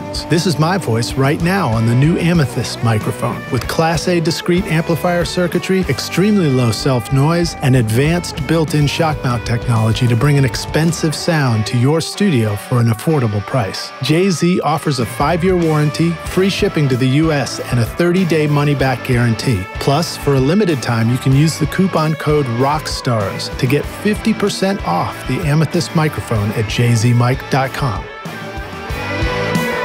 During the height of record making, Tom Dowd, Muscle Shoals, Stax Studios, Ardent Studios, and the New York City record plant all turned to one company to build their consoles. That company is now Spectra 1964, carried on today through Bill Cheney and Jim Romney. The extremely stable, high-speed circuit design of the 101 amplifier provides unequaled headroom, low noise, and linear output irrespective of transient audio peaks, giving you cleaner, punchier, dynamic recordings. Spectra 1964 brings you the sound of ZZ Top, Aerosmith, Bruce Springsteen, King Crimson, John Lennon, and so many more. Created by the missile engineers who were central in rolling out the systems that protected the free world for over half a century, Spectra 1964 literally brings rocket science to your studio. With the STX 600 mic pre with built-in comp limiter, full-frequency passive BBDI, and C610 dedicated comp limiter, start making records that last a lifetime at Spectra1964.com. Well, so speaking of proximity to Herbie Hancock, here's another one for you. On this podcast, now that you're a recording studio rock star, another guest on the podcast is Michael Beinhorn, who I look forward to having back on the show. Sure. And he recorded Rocket. That was one of his first gigs. You know, that's amazing. For Herbie Hancock, you know? And I remember growing up and then like watching the cool video with like the, you know, the robot mannequins. And I'm like, oh my God, that's the coolest thing I've ever seen. The guitar and everything. Yeah, talk about getting sampled. I mean, that thing's been sampled hundreds of times probably. Yeah, and I mean, you have to wonder what was going through. I mean, maybe you don't. Maybe you already know the answer to this, but what was going through Herbie's head at that time, talking about the ideas of trusting your own voice, you know, not trying to do it the right way, just do it the way that is right for you and let it be, you know, or the sound of 2020. Right. Was that the sound of 83 or something like that? Sure, yeah, around then. I think the great jazz musicians have always found a way to interact with culture in a relevant way. And that doesn't ever mean selling out. Like if you look at Miles Davis, actually most people don't know that Miles Davis's last album, it's called Doo-Bop. And 92, 93, maybe around then, within a couple years of that at least. And it's pretty much him playing the trumpet, normal trumpet sound for the most part, and improvising over these kind of like, these just like hip hop, kind of lo-fi hip hop tracks. And there's like, I don't know how many, maybe it's a dozen tracks on this record, but that's where he went out. And then he died, I think, around 93, 94. But when he died, like that was the most recent thing that he had recorded, which is remarkable. And you talk about Rocket, which definitely has like a hip hop electronic music influence for sure. Yeah. And so these guys are who knows what was going through their mind, but I think they were definitely interacting in whatever capacity with the relevant culture. And that, I think music is without a doubt related to culture. That's something that Taj Mahal would always talk about, is the importance of music coming from the culture. And then sort of these days in some circles, it's backwards, where the culture started coming from the music, which is an interesting, different sort of change in direction. But it's like a two-way dialogue. Yeah. For sure. Yeah. I mean, that actually makes me think of a topic that's come up for me a bunch, is so I don't think I've even announced this on the show yet. Now, of course, this will be a little bit after the fact too, but the Bonnaroo hay bale studio that I've done for 15 years is finally no more. It's actually, this was the year that they finally decided that they didn't want to do the whole radio compound and the backstage studio and everything. Wow. And I would say that our studio is a direct reflection of bands performing together and the value of that in a festival situation, and the connection to radio and having recorded content to share that's a special performance. Yeah. That could, for example, be played by some people on acoustic guitar and harmonizing voices and things like that. Mm-hmm. But it's also a reflection of what I've seen in the change of music at the festival level, and then, recently on the Grammys with Billie Eilish winning the Grammys, multiple Grammys this past year. And it's that concept of, this kind of bass program music with hi-hats and vocals and everything, and the stuff that's gone on there, the laptop meets vocal mic kind of music creation. Mm-hmm. And there's been a lot of music that, as I've gotten older and my kid grows up and starts to like, and I see other people liking, there's certainly music out there that I hear and I'm like, I just don't get this, Sure, and I'm not trying to be Mr. Grumpy Pants. No, I'm just saying, I genuinely like, part of me is like, this doesn't necessarily trigger like my sensory receptors in the right way. However, I know enough to know that if people are really enjoying it, there's something going on that I just don't understand yet, Yeah. And I've seen that part of that is like, to go see like the bass, the sort of like super sub bass production with the hi-hats happening at a festival. It's also, you begin to see it's about that interplay between what's coming off the speakers off the stage and how it hits the audience and goes back. And I guess that was a long way of describing, telling everybody that the hay bale studio is not happening, right. But also like, circling back to what you said about, is it the culture that influences the music, or is it the music that influences the culture, or is it just that feedback loop chicken and egg on, thing? Yeah, I think so, and I think it is a two-way street, like you said, and I think great music is certainly always relevant to the culture, either as I think it's always a response. You can't help. It's sort of like the idea that everything is political in a way. Like even abstaining from political stuff is in a way political. It's like, even with the home studio thing right now, people who are interested in it are interested in making this change to the law are they're deciding to engage with it, and that's a reflection. People who are saying, I'm not really sure about this, that is also a reflection of how they feel about the issue. I think the way everyone reacts, whether it's they're scared or they don't know or whatever, I still think there's probably a middle ground of people who are this is sort of unrelated, but it's interesting to me that how everything is related to each other. I don't know. Yeah. Well, so what are some things that you see surrounding you in jazz music, in your world where you're feeling like this is inspiring and this is a new direction for the culture of jazz? Is there anything that comes to mind, or any just bands that you've just been really excited to discover recently? Well, I've been checking. Well, I'm always fascinated with how technology informs creativity, for sure, and vice versa, of course. How creativity informs the technological advances. So, continuing to explore synths, both analog and digital synths, for me is interesting. There are a few artists who are particularly, I've been interested in like not so much jazz recently. Yeah. Well, I know that Snarky Puppy, for example, was a band reference that kept coming up. Yeah, I think they're doing some amazing things. I think the model that they've kind of helped pioneer, it's in no way completely original, but I think to a lot of people my age, generationally, it does feel original. Yeah. And of course, I don't want to not include Brad Mehldau was coming up as well as a reference to. So I was going to say there. Brad Mehldau, and the fact that he just won the Grammy for the best jazz album, that, which is crazily enough his first Grammy win ever, which is mind-boggling to me, but of course well-deserved and certainly overdue. And speaking of Brad Mehldau, talk about a jazz artist who has made an effort to collaborate within the pop world with so many people. I feel like I keep seeing him, rocking out. I mean, I don't remember that I think he showed up after Frank Zappa was here, but he would have definitely done a collaboration with Frank Zappa too. Totally, yeah.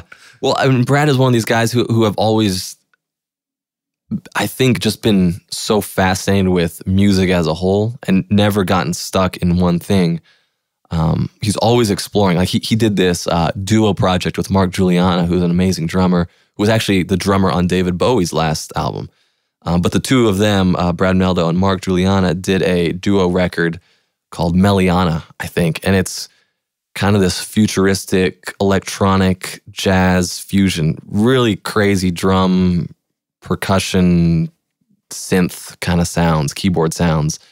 And that came out years ago, but that's always interesting for me to listen to. And I've also been interested in like non-Western music too recently. Like you just discover new stuff on the road? Yeah, kind of. And I went down this sort of flamenco rabbit hole for a while, and we recorded some stuff that has yet to see the light of day.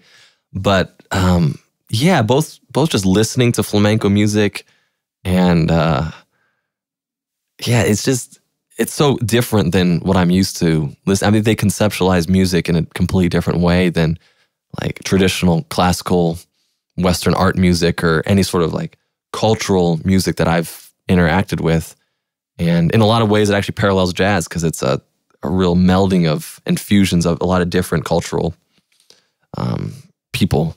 Yeah. Do you feel like you have a particularly versatile and like flexible opportunity as an academic and somebody who can really study music, that like you can discover something like flamenco and be like, oh, listen to all the stuff going on. I'm just going to like go in that direction and now study this and like make an album where I'm using this kind of musical lexicon, I guess. I'm searching for words. Yeah.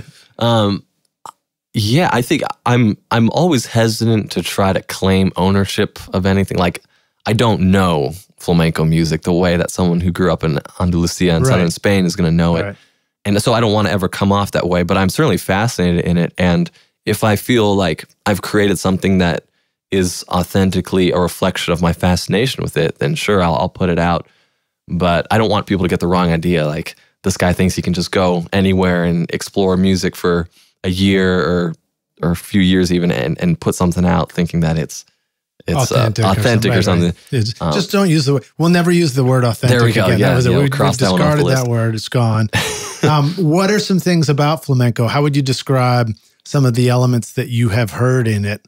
What are some of the instruments? What are some of the rhythmic stuff that is cool about it to you? Well, I think the coolest part to me that caught me off guard initially was how it sounds like kind of Middle Eastern music, and like melodically and a little bit harmonically, but like the melodies and like the vocalisms sound like they belong in like Persia or Arabia or something. And as I started digging, I realized that there was this thread of music from northern India, from northern Africa, from Morocco, from people in Turkey, from people in Greece, from the people who are living in southern Spain, the people who like classical music. Like the guitar is, of course, the biggest instrument, most prominent instrument in flamenco, guitar, voice, and then a lot of like hand claps. But then as it's sort of been globalized further into the, the 20th and 21st centuries. Basically gets a 4/4 kick drum. Yeah. Could be. As it's fused with jazz a little bit more. It's just amazing to see how it can be a vehicle for like different cultures to meet and interact with each other. I think that's what interests me the most about it. And it's the fact that it's still kind of underground, like it's, people associate flamenco music with like going on vacation in Spain and being on a beach and sipping, whatever. The Gypsy Kings. Right, yeah, exactly. But it's so deep, and there's a real authenticity to the music. I use that word again, but I think that's what fascinates me about it. And it doesn't sound like, if we want to get real nerdy with like some of the musical aspects of it, it doesn't really behave harmonically in the ways that Western music expects music to behave. Yeah. Like the classic 5/1 in like dominant to tonic motion in Western classical music or in Western pop music even is not really found in a lot of flamenco music. A lot of it is like a flat 2 to major 1, both major chords. And so you get this— Which is a half step, right? Half step, yeah, but like parallel major chords. And which that works for us in the indie rock scene. Yeah, sure. You learn your bar chord and then you just go down a half step and you're like, that sounds cool. Totally. And of course, it's elements of that and people probably discover that independently of flamenco music too.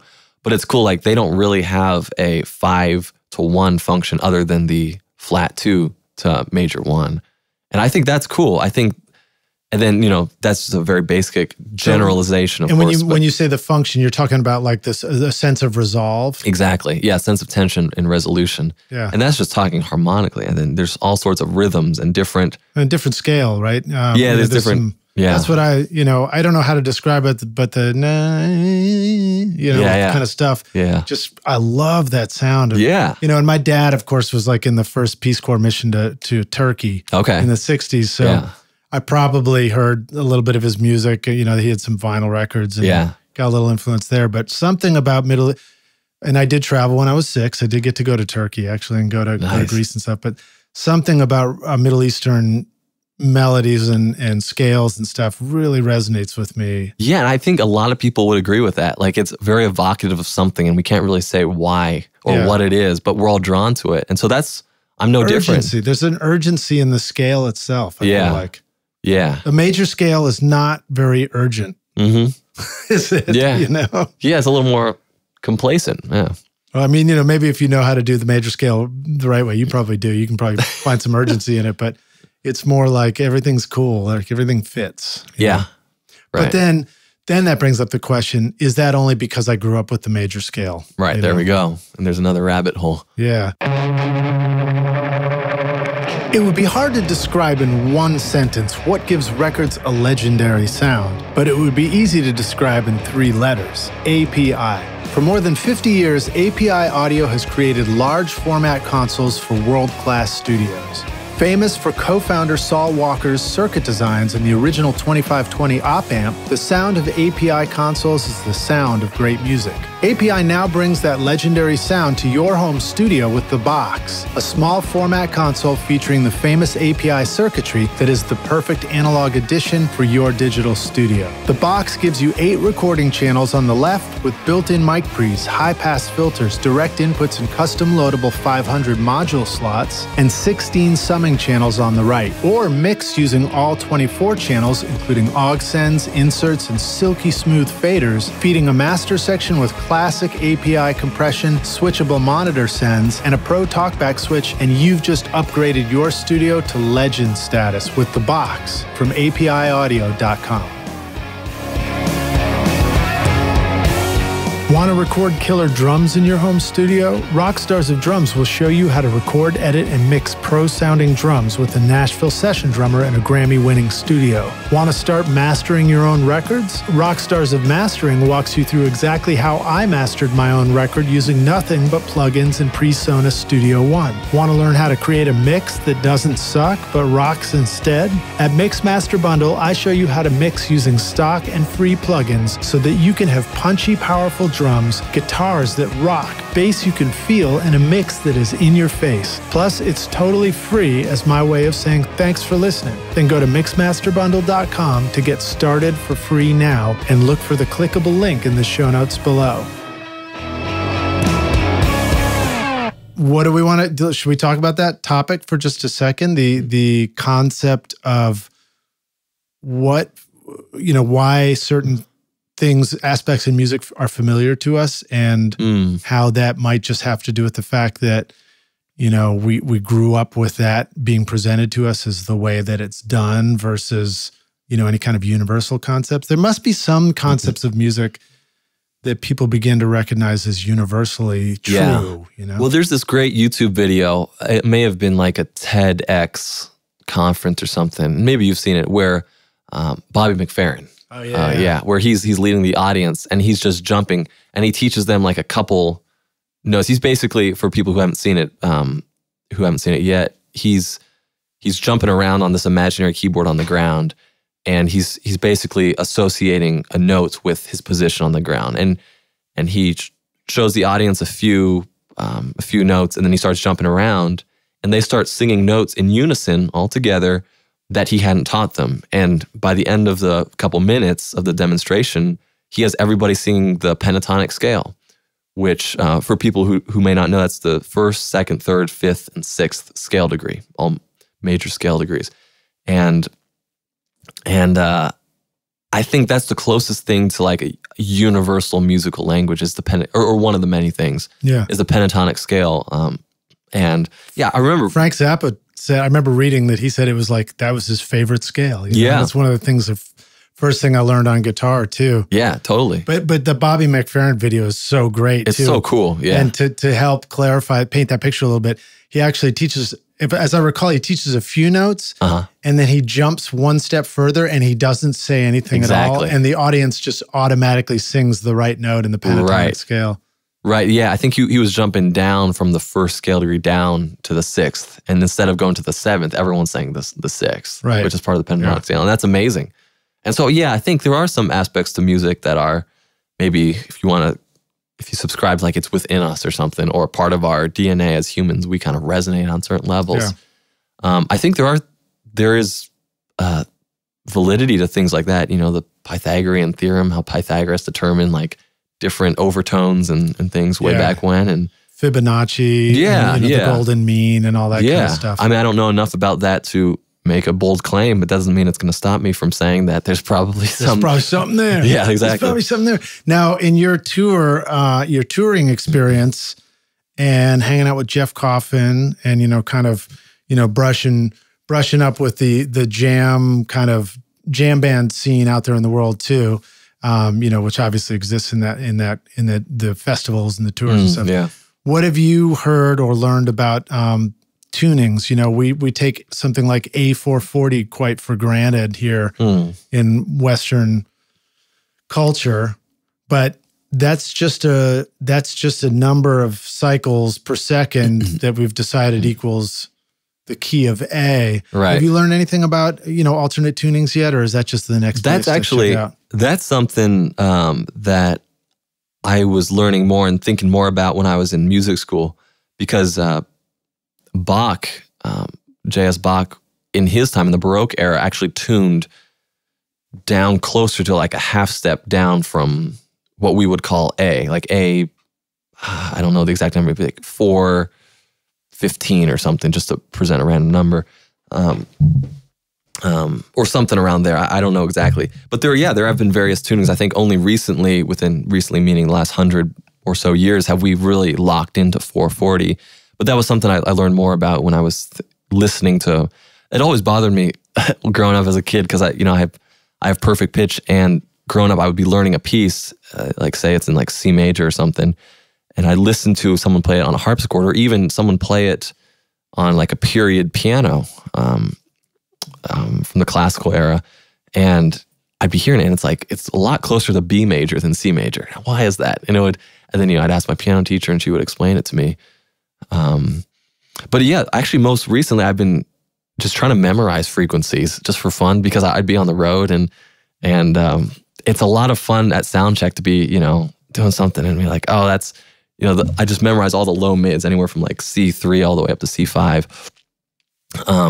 which, yeah, so you'd be like, oh yeah, that's like 160 hertz or 163 hertz or 261, or, you start memorizing certain numbers. You can tell people what they are in a nice way, not trying to be an asshole about it or anything, but that's just fun for me because I do have perfect pitch, and so instead of just knowing the note name, now I can like link it to an actual frequency that could be useful for like the monitor guy or the front of house guy. So what does perfect pitch mean? It means the ability for somebody to play a note on an instrument and you can say what that note is? Yeah, exactly. What if that instrument was out of tune?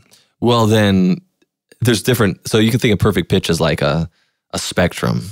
So, the people who have like crazy perfect pitch could tell you like how many cents sharp or cents flat, or like 10 cents sharp. So 50 cents would be a full half step. Yeah.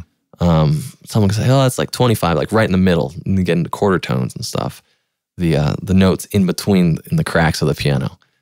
But yeah, it's fun for me to just memorize frequencies. One, because I was just bored on the road and I wanted something to do. But then every day we'd be sound checking, and Keb has a lot of different guitars, and some are steel guitars and some are hollow bodies. And so all of them resonate slightly differently, and every hall's different, every club or whatever is going to be different. And so inevitably there's going to be some sort of frequency, whether it's something high or something in the mids or something that I can be like, that's just a fun thing to do. And you could probably hear a particular note singing a little more in a space, right? Exactly. Yeah, and then I kind of find it and be like, oh yeah, that's G or something. That's like 196 hertz. Yeah, G3. That's amazing. So, even the idea of perfect pitch, I remember at one point, I probably still have it somewhere. It was like a series of CDs where you could train yourself to perfect pitch. And I used to drive around Nashville trying to see if I could guess. And I get so frustrated because I wasn't very good at figuring it out, getting past the basics. Yeah. But it was that idea that perfect pitch isn't, I think a lot of times people think about it as something you're born with it or you're not born with it. And I think it's like being good at math. It's not really true. It's like, it's an exercise. It's a muscle that you train. Yeah. Was that something that you proactively pursued, or did it just sort of come with the territory of playing so much music for so long? I think that's what happened to me, was just I grew up listening to a lot of music, even though my parents weren't musicians, but we'd always have music playing in the car or at home. And I started music when I was 4 years old. Right. And played regularly. Oh yeah, I was at the piano probably every day, just about. Yeah. And so I spent a lot of time. I think it's probably time dependent more than anything else. But we'll talk about Rick Beato again. He has a ear training book now. His son. I don't know if you've seen that kid who has like the crazy. His name's Dylan. That was one of the first viral videos I think that helped launch Rick's own video channel. Exactly. And Rick would just play like 8 notes on the piano, like boom, boom, boom, boom, boom, boom, and just plays this massive chord. He'd be like, Dylan, what notes are that? And then his kid would just sing each note and tell him like A flat, G, B, whatever, and those aren't the notes. But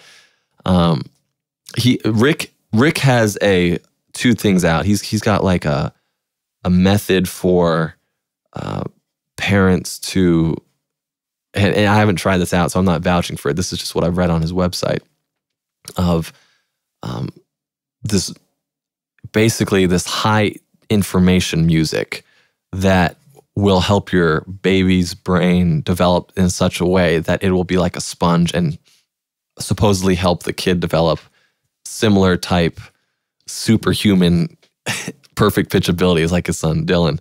I think all the information is on his website. And then he also has a recently put out ear training method for all ages that I think will help people develop great relative pitch, if not perfect pitch. Because I think Rick does believe that perfect pitch is something where there is a window from the time you're born to I don't know what age, but sometime in the early childhood. I wonder what Rick thinks in that context about the new style of sub-bass music going on. Because there's a lot of kids growing up right now, and what they're hearing is just like, yeah. I thought about the other day. I went to this to the Lumineers concert at Bridgestone last week, and man, it was just so loud, and I forgot earplugs, and I wish that I had brought them. Let's talk about earplugs for a sec. Let's educate.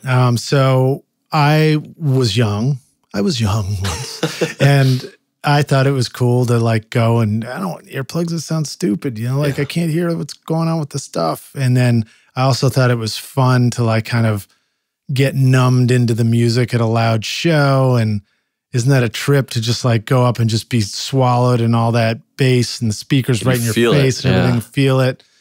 And then by the time I was about 25, when I was starting to make some music professionally, records, somewhere in the pre-25 years, I'd have the experience of going to a show. It was loud, or a rehearsal that was loud. And then afterwards you like ring, like, oh, shit, man, so funny, my ears are ringing. You hear that? Your ears ringing? And then it goes away and you're like back to normal. But then at 25, making records professionally, first time ever, like, start doing long days in studios, come home afterwards and wake up the next morning and I'd be like, I can tell there's like, there's noises that don't go away now, I get really worried about it. But that helped prompt me to adopt the habit of always carrying earplugs around. Yeah. And I like to have foam ones, just like, I've tried the fancy ones. Yeah. I'm not looking for, balanced frequencies. I'm looking for something that blocks out as much sound as possible. And I've actually learned that I get more bass at shows because now everything sounds right to me if I get earplugs in it. It's just like bass is kicking. Right. Yeah, I think that's important. I think it's important, especially you bring up the point. Your daughter probably listens to music with a lot of low frequencies and stuff. And every kid, daughter, her sisters, like any younger person, usually is like, no, I don't need earplugs. I offer them. Yeah. I always try and bring more than one pair with me when I go to someplace loud. Yeah, I was so bummed when I forgot them. Usually I'll have them, but it's and the ring in your ears. I have a friend who played a rehearsal once or a show, and he's a bass player, and he was standing right next to the crash cymbal, right on the drummer's right side, and he has like quarter of his hearing loss in his left ear just from that one experience because it was just so loud, and that cymbal just sort of like carved out those frequencies, and he doesn't have them anymore. And so I think it's real. I think ear fatigue is real. I think anyone who's been in the studio for a long day can attest to that. I don't think there's any other replacement from just kind of silence, moving yourself from it. So rock stars, just to kind of keep riffing on that topic, because for those of you who haven't thought about this, it's super, super important that you take it really seriously. Just carry foam earplugs in your right pocket if you're righty like me all the time, left pocket if you're lefty. There you go.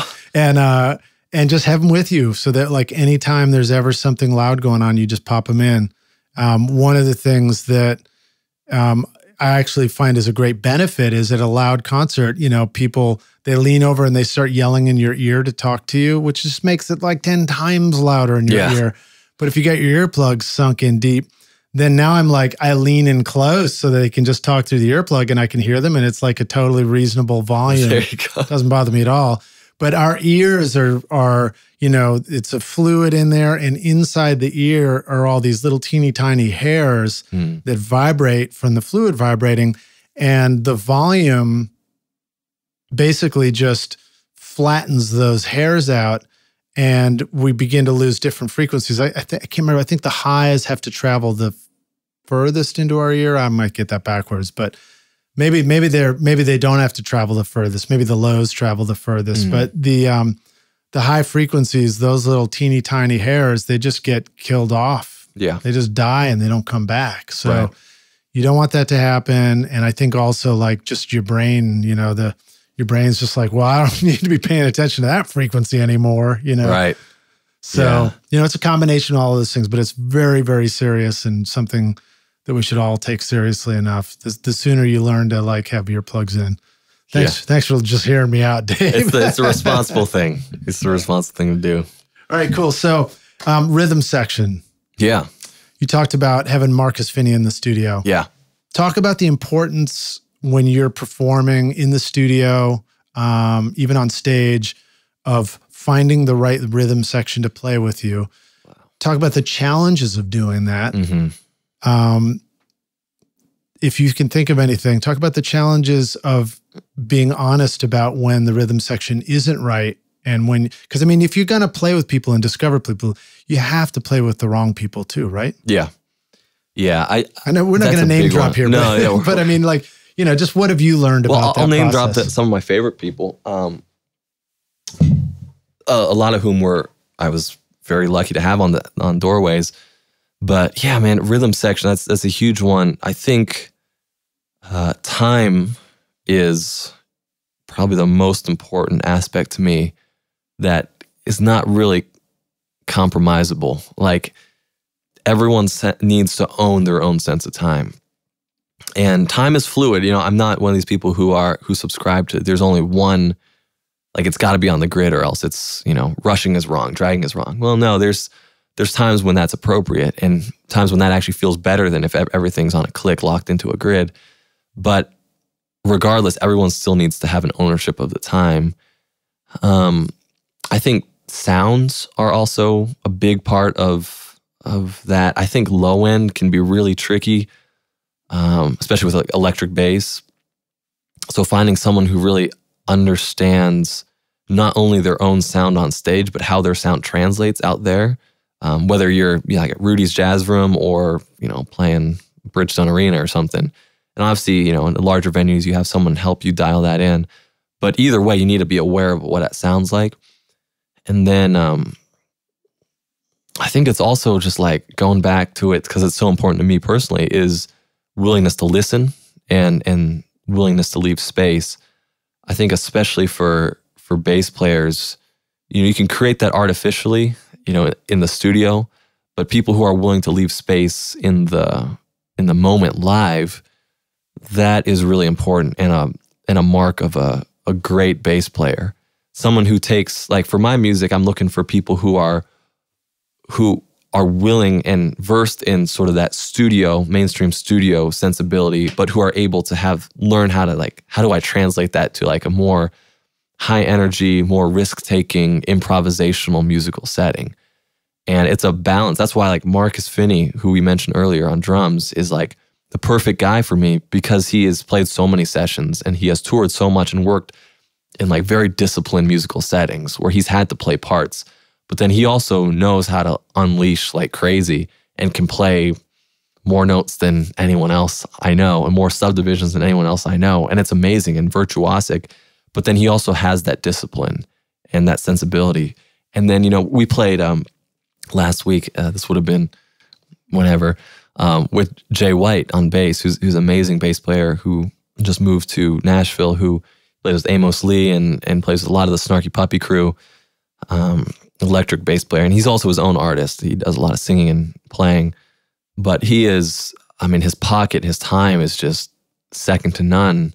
But then he's also, played enough sessions and coming out of the gospel world a little bit where he knows when to leave space and how to create momentum with space, but then also, he's virtuosic like anybody else. So I think it's a balance of those things for me. Willingness to listen, really dialing in sounds, and if it's my gig, then people who are really teachable and are willing to try things and experiment. Yeah, your songs aren't exactly just like 1-4-5 jams. No, right. A little more complicated than that. But it's interesting. You talk about the importance of space on bass, and it's one of those places where space on bass doesn't just mean like, just don't play the note on that bar necessarily. Like, there is little teeny spaces between the end of a long note and the beginning of the next long note. Yeah, or whatever. the attack. So like that lets the attack like really resonate. Bass, yeah. I guess, with some bass, with some of this modern bass music we talk about, sometimes it's like, right, and it's always there or whatever. and then the only space maybe is like in the build up before the drop again. But on an electric bass, you know, with somebody playing, when you don't leave that the just right space before the next attack of the next note, it's like you don't get a next attack on the next note. There's no power in the next note, right? Yeah. And I find that to be really an important aspect of it. What about bass and piano? Like, you know, in rock and pop production and stuff like that, that can become a challenge you have to discover. It's like, you know, if you played the piano by yourself, you might be like, ooh, listen to my octaves on the left hand. You know, what do we need to know about those two worlds living together? Well, I think there's two thoughts that I have. One is, like in the chain of recording and putting out music, Keb will always tell me he thinks it's best to do the mixing as early on as possible, which is to say, avoid mixing problems by just playing the appropriate part. And so I don't need to be playing those octaves in my left hand if the bass player is occupying those frequencies necessarily. Now, if you want a little overlap, that's great. But why compromise the sound more so, you know, with like obviously you can like high pass it later and just create a little bit more space for the bass if you want. But why even go there if you don't have to? And so there are things, you know, sometimes it sounds great to have the bass and the left-hand octaves doubling, or if the piano's sustaining some of that low end and you high pass it a little bit, but it's still sustaining and the bass is playing a more active part. You know, again, it's kind of song dependent, but I try to stay out of that range a lot of times, unless it's a very specifically doubled or tripled line, left hand and bass or something. But I think most of the time it doesn't really do any good. It creates a little bit more, probably more problems than it's worth for me. Especially when you have a kick drum, you know. Right. There's a lot of low end. You just have to make decisions, and you got to prioritize who's going to be occupying these frequencies or where, and making those decisions as early on as possible in that chain, starting with when you're recording, I think is really beneficial and can save time later on. Do kick drums and bass notes belong together, or should they not be played at the same time? Yeah, there's no right answer to that. No right answer to that. All right, cool. I will say I think every song is different, but as a sweeping generalization, I find that a lot of times the bass is carrying the low end on the Keb gig more often than the kick drum. The kick drum, you know, has a little bit more mid punch pillowy low to mid it. Or something. Yeah, like exactly. And the bass is really soft. Sort of that, Yeah. But, you know, I don't want to go out on a limb saying that either as a generalization, because it is song specific. But it's just that reminder that you have to, these are questions you have to ask yourself when you are planning the intent of the song and the production too. It's like, what should this bass feel like? You know, what should the low end of this song feel like? Yeah. And it's a mixing decision that helps me when I'm working on a song, is to think about like, okay, what would feel right, you know? And it's like, okay, if the bass is like, that's like what I want, then don't try and make the kick, you know, compete with that. And it's like you were saying, there's only so much room in the low end. Yeah. It's like the cycles of the frequencies, there's fewer cycles between each waveform, you know? Right. So it's like, you can't have everybody, it's easier for things to step on each other, I think, you know? I agree. Yeah. Also, I'm thinking about you talking about like that, you know, like don't use your left hand. And for somebody like you, there has to be some part of you that goes, but I'm just playing a triad. This is too easy. Like I must not be doing enough or something. And it reminds me to think that like when things feel too easy in the studio, maybe the answer is just listen harder for all of us. Like sometimes the simplest part can become challenging again just through the act of listening really intently to what's coming out of the sound. Yeah, and hopefully it's not just about the part. Hopefully the part is servicing, again, the whole, which is greater than the sum of the parts, which we mentioned earlier. And I do fight that sometimes. It's like, but then I just have to remind myself, it comes back to that humility, the importance of the humility. It's not, I don't need to be going 100% on every single thing, or not even every single solo either. Like, not every single solo needs to build from 0 to 100. Right, you know? Right. Otherwise, you're like, where do you go? Where do you go from there? Exactly. More Spinal Tap. Do you feel like the time you spent watching YouTube videos, trying out mix tricks, and tweaking version after version of your mixes has gotten you nowhere? Have you been looking for a simple, straightforward, step-by-step process for creating a pro mix that won't take years to learn? What if you could have a Grammy-winning mix engineer who understood all your mixing struggles and could coach you through them? If you struggle with any of these questions, then the Ultimate Mixing Masterclass is just for you. Now you can discover the proven step-by-step mix system from Grammy-winning mixer Craig Alvin for consistently creating a pro-quality mix from your home studio that will sound amazing everywhere. Here are just some of the things students are saying about the Ultimate Mixing Masterclass. Absolutely the most informative and helpful block of information and mentoring on the mix process I have ever been a part of. That was like sitting behind a mix engineer for years, watching and picking up tips along the way, condensed into a 6 to 7 hour lesson. David P. Thanks for a great session, dude. Just when I needed the inspiration. John F. A true feat of greatness. It was really life-changing and worth way more than I paid. Mark R. I've literally watched it 2 times at length, taken a plethora of notes, then combed back over some sections even more. You guys really knocked it out of the park on this one, and it was so incredibly eye-opening and useful immediately. What else can I say? Shane J. Amazing masterclass with Craig Alvin. My biggest takeaway was the concept of adding a subtle combination of distortion and compression to achieve a buttery cohesion in the sound. But there is so much more. Steve K. Listen, I appreciate you listening to this podcast, and I know you're trying to make your best record ever. But when you're ready to take your mixes to Grammy-winning quality, then you're ready for UltimateMixingMasterclass.com. Very cool. Another element that is on your records are beautiful string arrangements. Yeah. Talk about some of the process for you in creating string arrangements. What have you learned about composing for strings and getting the best and the most out of that? And also, how do you choose the right string players? What have you learned about choosing the right players to make it work? Yeah. String arrangements, those are really important to me. I grew up playing a lot of chamber music, like trios and quartets, piano, and then like violoncello or violoncello viola.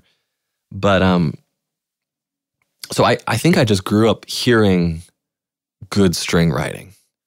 And I didn't ever really formally study it, but I'm always trying to think about what it is that I'm adding. Like, is it really necessary to the song? And I'd like to think it is. There is one style of writing that I incorporated on Negative Truth.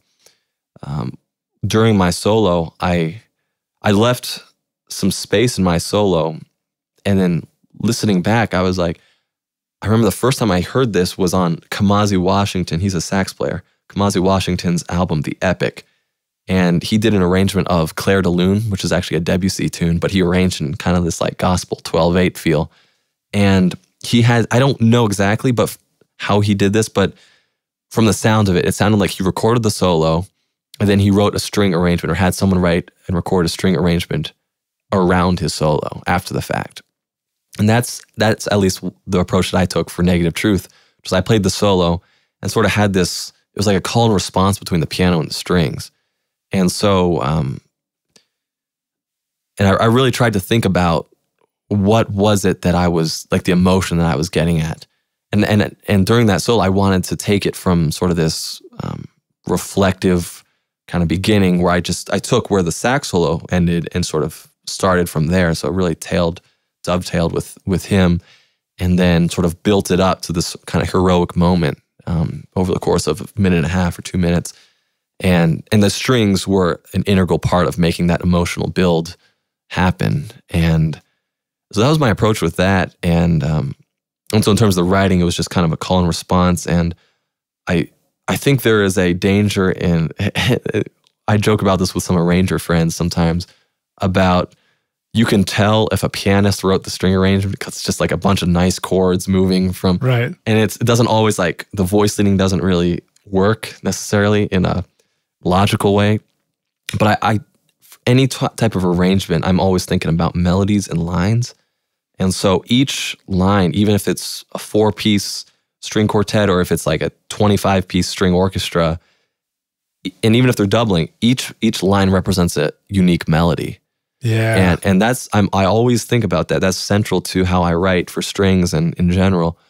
But they're all melodies. They're not just sort of indiscriminate lines that so I'm thinking horizontally always. I'm not just thinking vertically from chord change to chord change. As if the player who's going to play that one viola part, as if the part itself just sort of moves in a way that makes sense linear for them across the keyboard. Exactly. Or the fingerboard.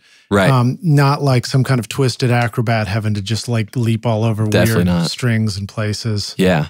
Yeah, and so I think about it, and one of my tests for that is, could each line in that arrangement stand on its own? And whether that means that I just go through it and have Finale or Sibelius play it back, or I sing it through, or I demo it out in Pro Tools or Logic or something and hear how it sounds. And it can be a very simple melody, but it should still be able to stand on its own. And then to answer the other part of your question, the choosing players, I'm lucky that my girlfriend is a great cellist. And so she helps me in being discerning on who to call. But I think over the years, you get a sense of players in town, sort of a trustworthy core.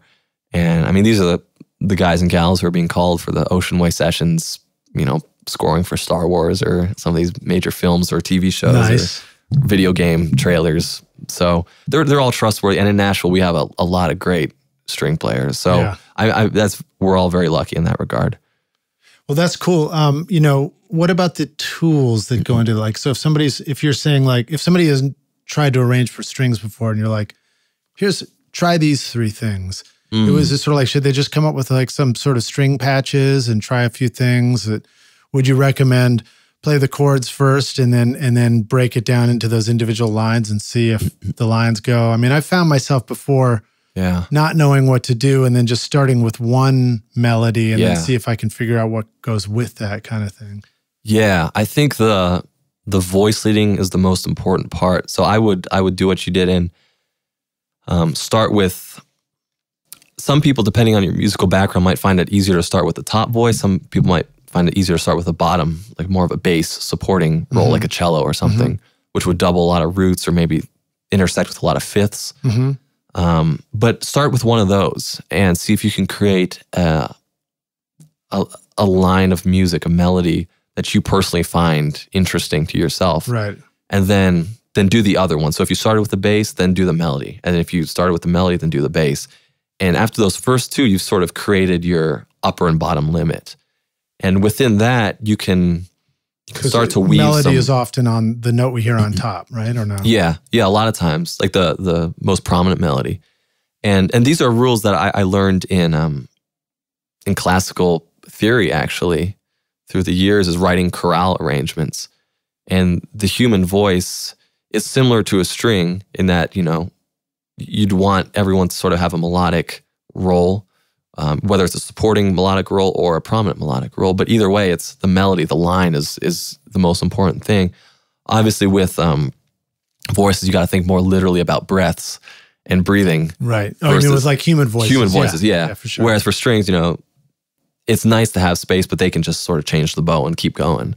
Yeah. That's the only major difference between writing for chorale. Overlapping, you don't notice as much, And there's other rules, you know, but I would say start there and see where that takes you. You can always, you know, I recommend looking at Beethoven quartets. I think those are... When you say looking at them, it's scary. Somebody's going to hand me a huge like booklet of sheet music. Yeah. Well, there's a cool resource called IMSLP. I think it's through Wikipedia, which is basically just this enormous database of online sheet music completely for free.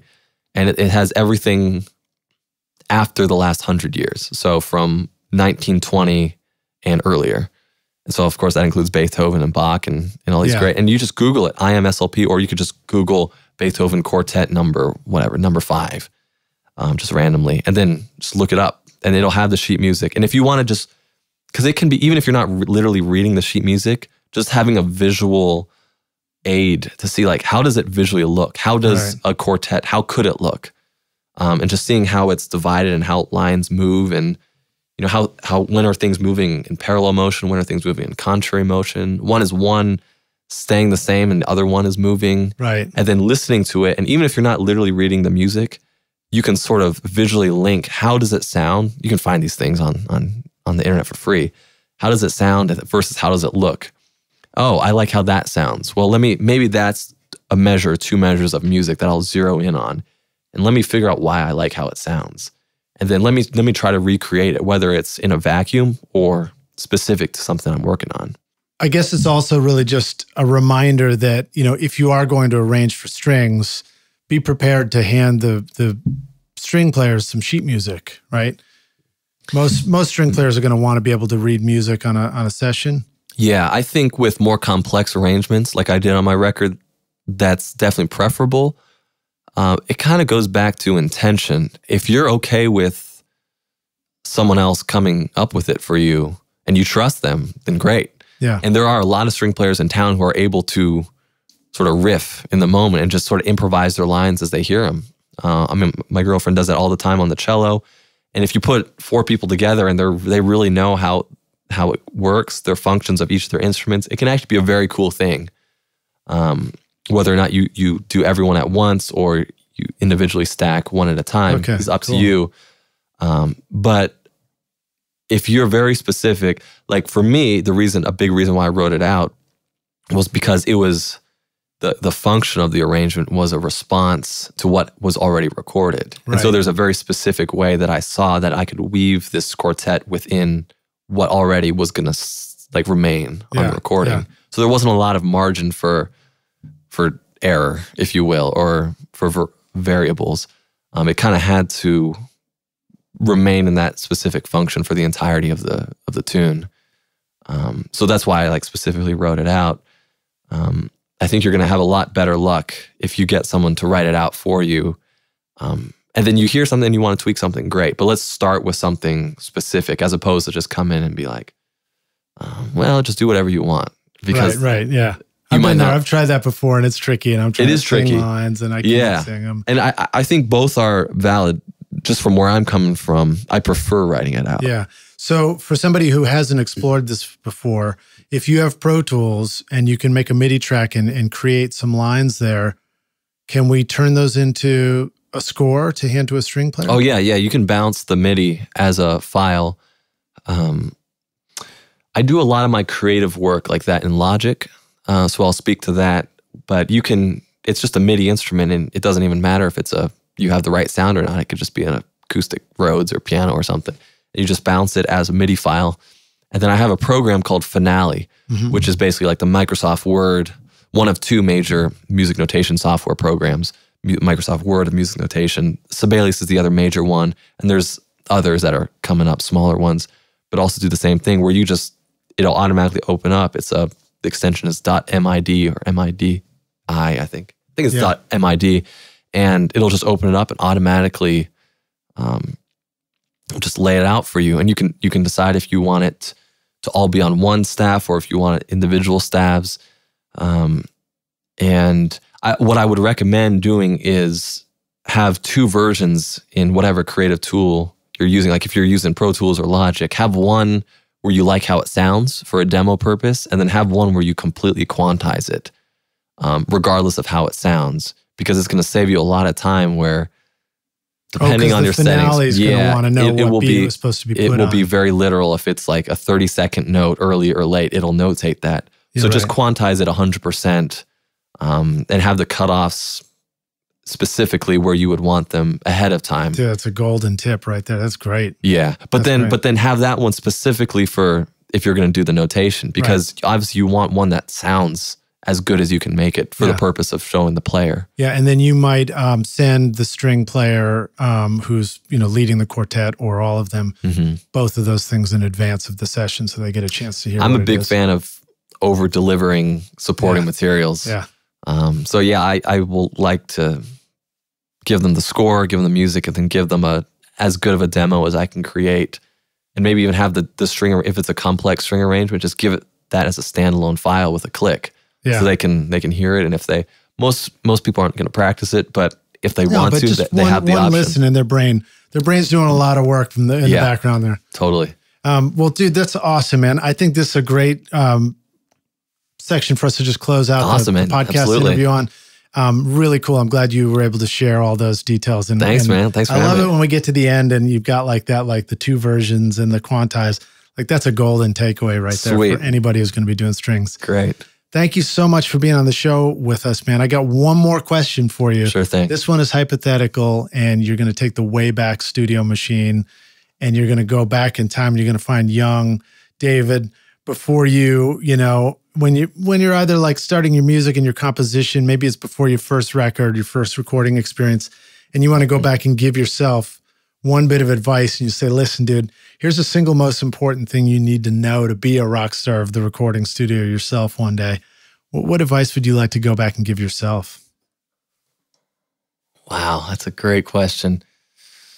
And I know that's, the context could offer a lot of answers, but maybe it's the context of like going in, trying to make a great record. Yeah, sure. I would say, first of all, I would say don't do anything differently. And second, I would also say play your music as much as possible before you record it. Yeah. And that could mean a couple times, that could mean dozens of times. But play your music as often as you can before you record it, and with great musicians. Don't be intimidated just because this guy has toured the world and you think he's way better than you. Like, surround yourself with really great musicians and play with them as often as you can, and just be teachable and open to whatever feedback they have, because it's going to inform the way that you construct your arrangements going into the studio at a really deep level. And I would add to that, get in the studio as early as possible. Like find people who are, maybe it's just a friend who's starting up his own recording studio, who's willing to have you in for free, who just wants to test some sounds and stuff. But start learning about the other side. Like for me, I'm primarily a player and a studio guy, but I love nerding out on the mixing end and learning about plugins and different approaches to recording and microphones and gear and all that stuff as well. So learning as much about the other side as possible. So really with the goal of being able to communicate with the engineer and being able to express your ideas. I hear that that's helpful a lot of times. It's a lot nicer to be able to say, would you be able to high pass that for me instead of, that's too muddy, it's too dark, or something like that. Be as specific as possible, but you can't be specific if you don't know what you're being specific about. Right. Yeah. So I give you a few things. I think any of those things I would tell myself. Yeah, just get in the studio and get your hands dirty. Try some stuff. Don't be afraid. Don't be afraid. No. And I like that, putting yourself. I like great advice about practicing a bunch. Yeah. I learned that going into the studio to do my record. Like, I was like, crap, I don't even know how to play my own songs. Right. How am I going to rely on the band to play really well if I can't even play really well with them? Yeah. And then, don't be afraid to play with people that you're like, this is scary because they're better than me. Oh, yeah. Well, that's how you're going to grow. That's how you're going to grow the quickest. Yeah. And then, just don't be afraid of the tools. No. Don't be afraid to learn the language. Yeah. I think we don't live in an age anymore where, the information's all there. And especially in Music City, the people are all around you. And here in Nashville, probably a lot of other cities too. But the expertise is all around you. So lean into that and ask for advice. Yeah. access to information doesn't mean you get to bypass the hard work, but it does mean you got access to all the right information. Yeah. It just means you got a fast track to working hard. Yeah, exactly. Fast track to kicking your own ass. Exactly. Awesome, dude. Well, what a pleasure having you on the show, Thanks, dude. Lidge. Super fun to hang out with you and really get deep into the whole philosophy of making music and everything. Love it. Let the rock stars know how they can find you online. Where should they go pick up Doorways and Songs for a Generation? Absolutely. Yeah, you can check out my website. It's kind of the central watering hole for all my social media. It's www.davidrodgers, David M. Rodgers, DavidMrodgers, like Dodgers with a R at the front.com, davidmrodgers.com. And I'm on Facebook, my artist page, David M. Rodgers Music, as well as Instagram at DR4J. Also, why don't you give a shout out to your improv show? Yeah. I'm doing, for the last year plus, I've been doing a podcast, my own video podcast called The Improviser's Corner, which is on YouTube. I have my YouTube channel there. And each month I highlight various members of the Nashville music community who is deep into improvisation and not just jazz. I've had a great singer-songwriter on, Jess Nolan, Daniel Sauls, DJam, doing his more electronic stuff. So it's improvisation and how it infiltrates all sorts of different kinds of music here in Music City. And of course, my own stuff is on Spotify, Apple Music, all the digital streaming sites, iTunes Store, anywhere where you can find music, you could find me. Awesome, dude. And Rockstars, of course, I've got links in the show notes too, so you can just click through and go straight to all those things. So please click through. Please go check out the video playlist I put together for you so you can go hear the records we had the pleasure of doing. And hopefully there's more coming. Yes, sir. All right, dude. Thanks for being here, dude. We'll see you soon. Cheers. All right. Thanks so much for listening to Recording Studio Rockstars. If you enjoyed the show and want to help make it better, then please share this episode with your friends on social media and leave a rating and review on iTunes to help the podcast reach more rock stars like yourself. You can click directly over to iTunes or go to rsrockstars.com/review for an easy explanation. And remember to hit the subscribe button to keep up with weekly episodes. And if you're ready to make your best record ever now, then head over to Recording Studio Rockstars Academy, where you can start with my free course at mixmasterbundle.com. And if you want more free content from Recording Studio Rockstars, all you have to do is go to rsrockstars.com/email. Again, that's rsrockstars.com/email to enter your name and email, and I'll keep you in the loop with articles, videos, podcast updates, and even free gear giveaways for your studio. Just look for the link in the show notes below. Thanks so much for listening, and thanks for being a rock star. I'm Lidge Shaw, and this is Recording Studio Rockstars. Now, go make great music.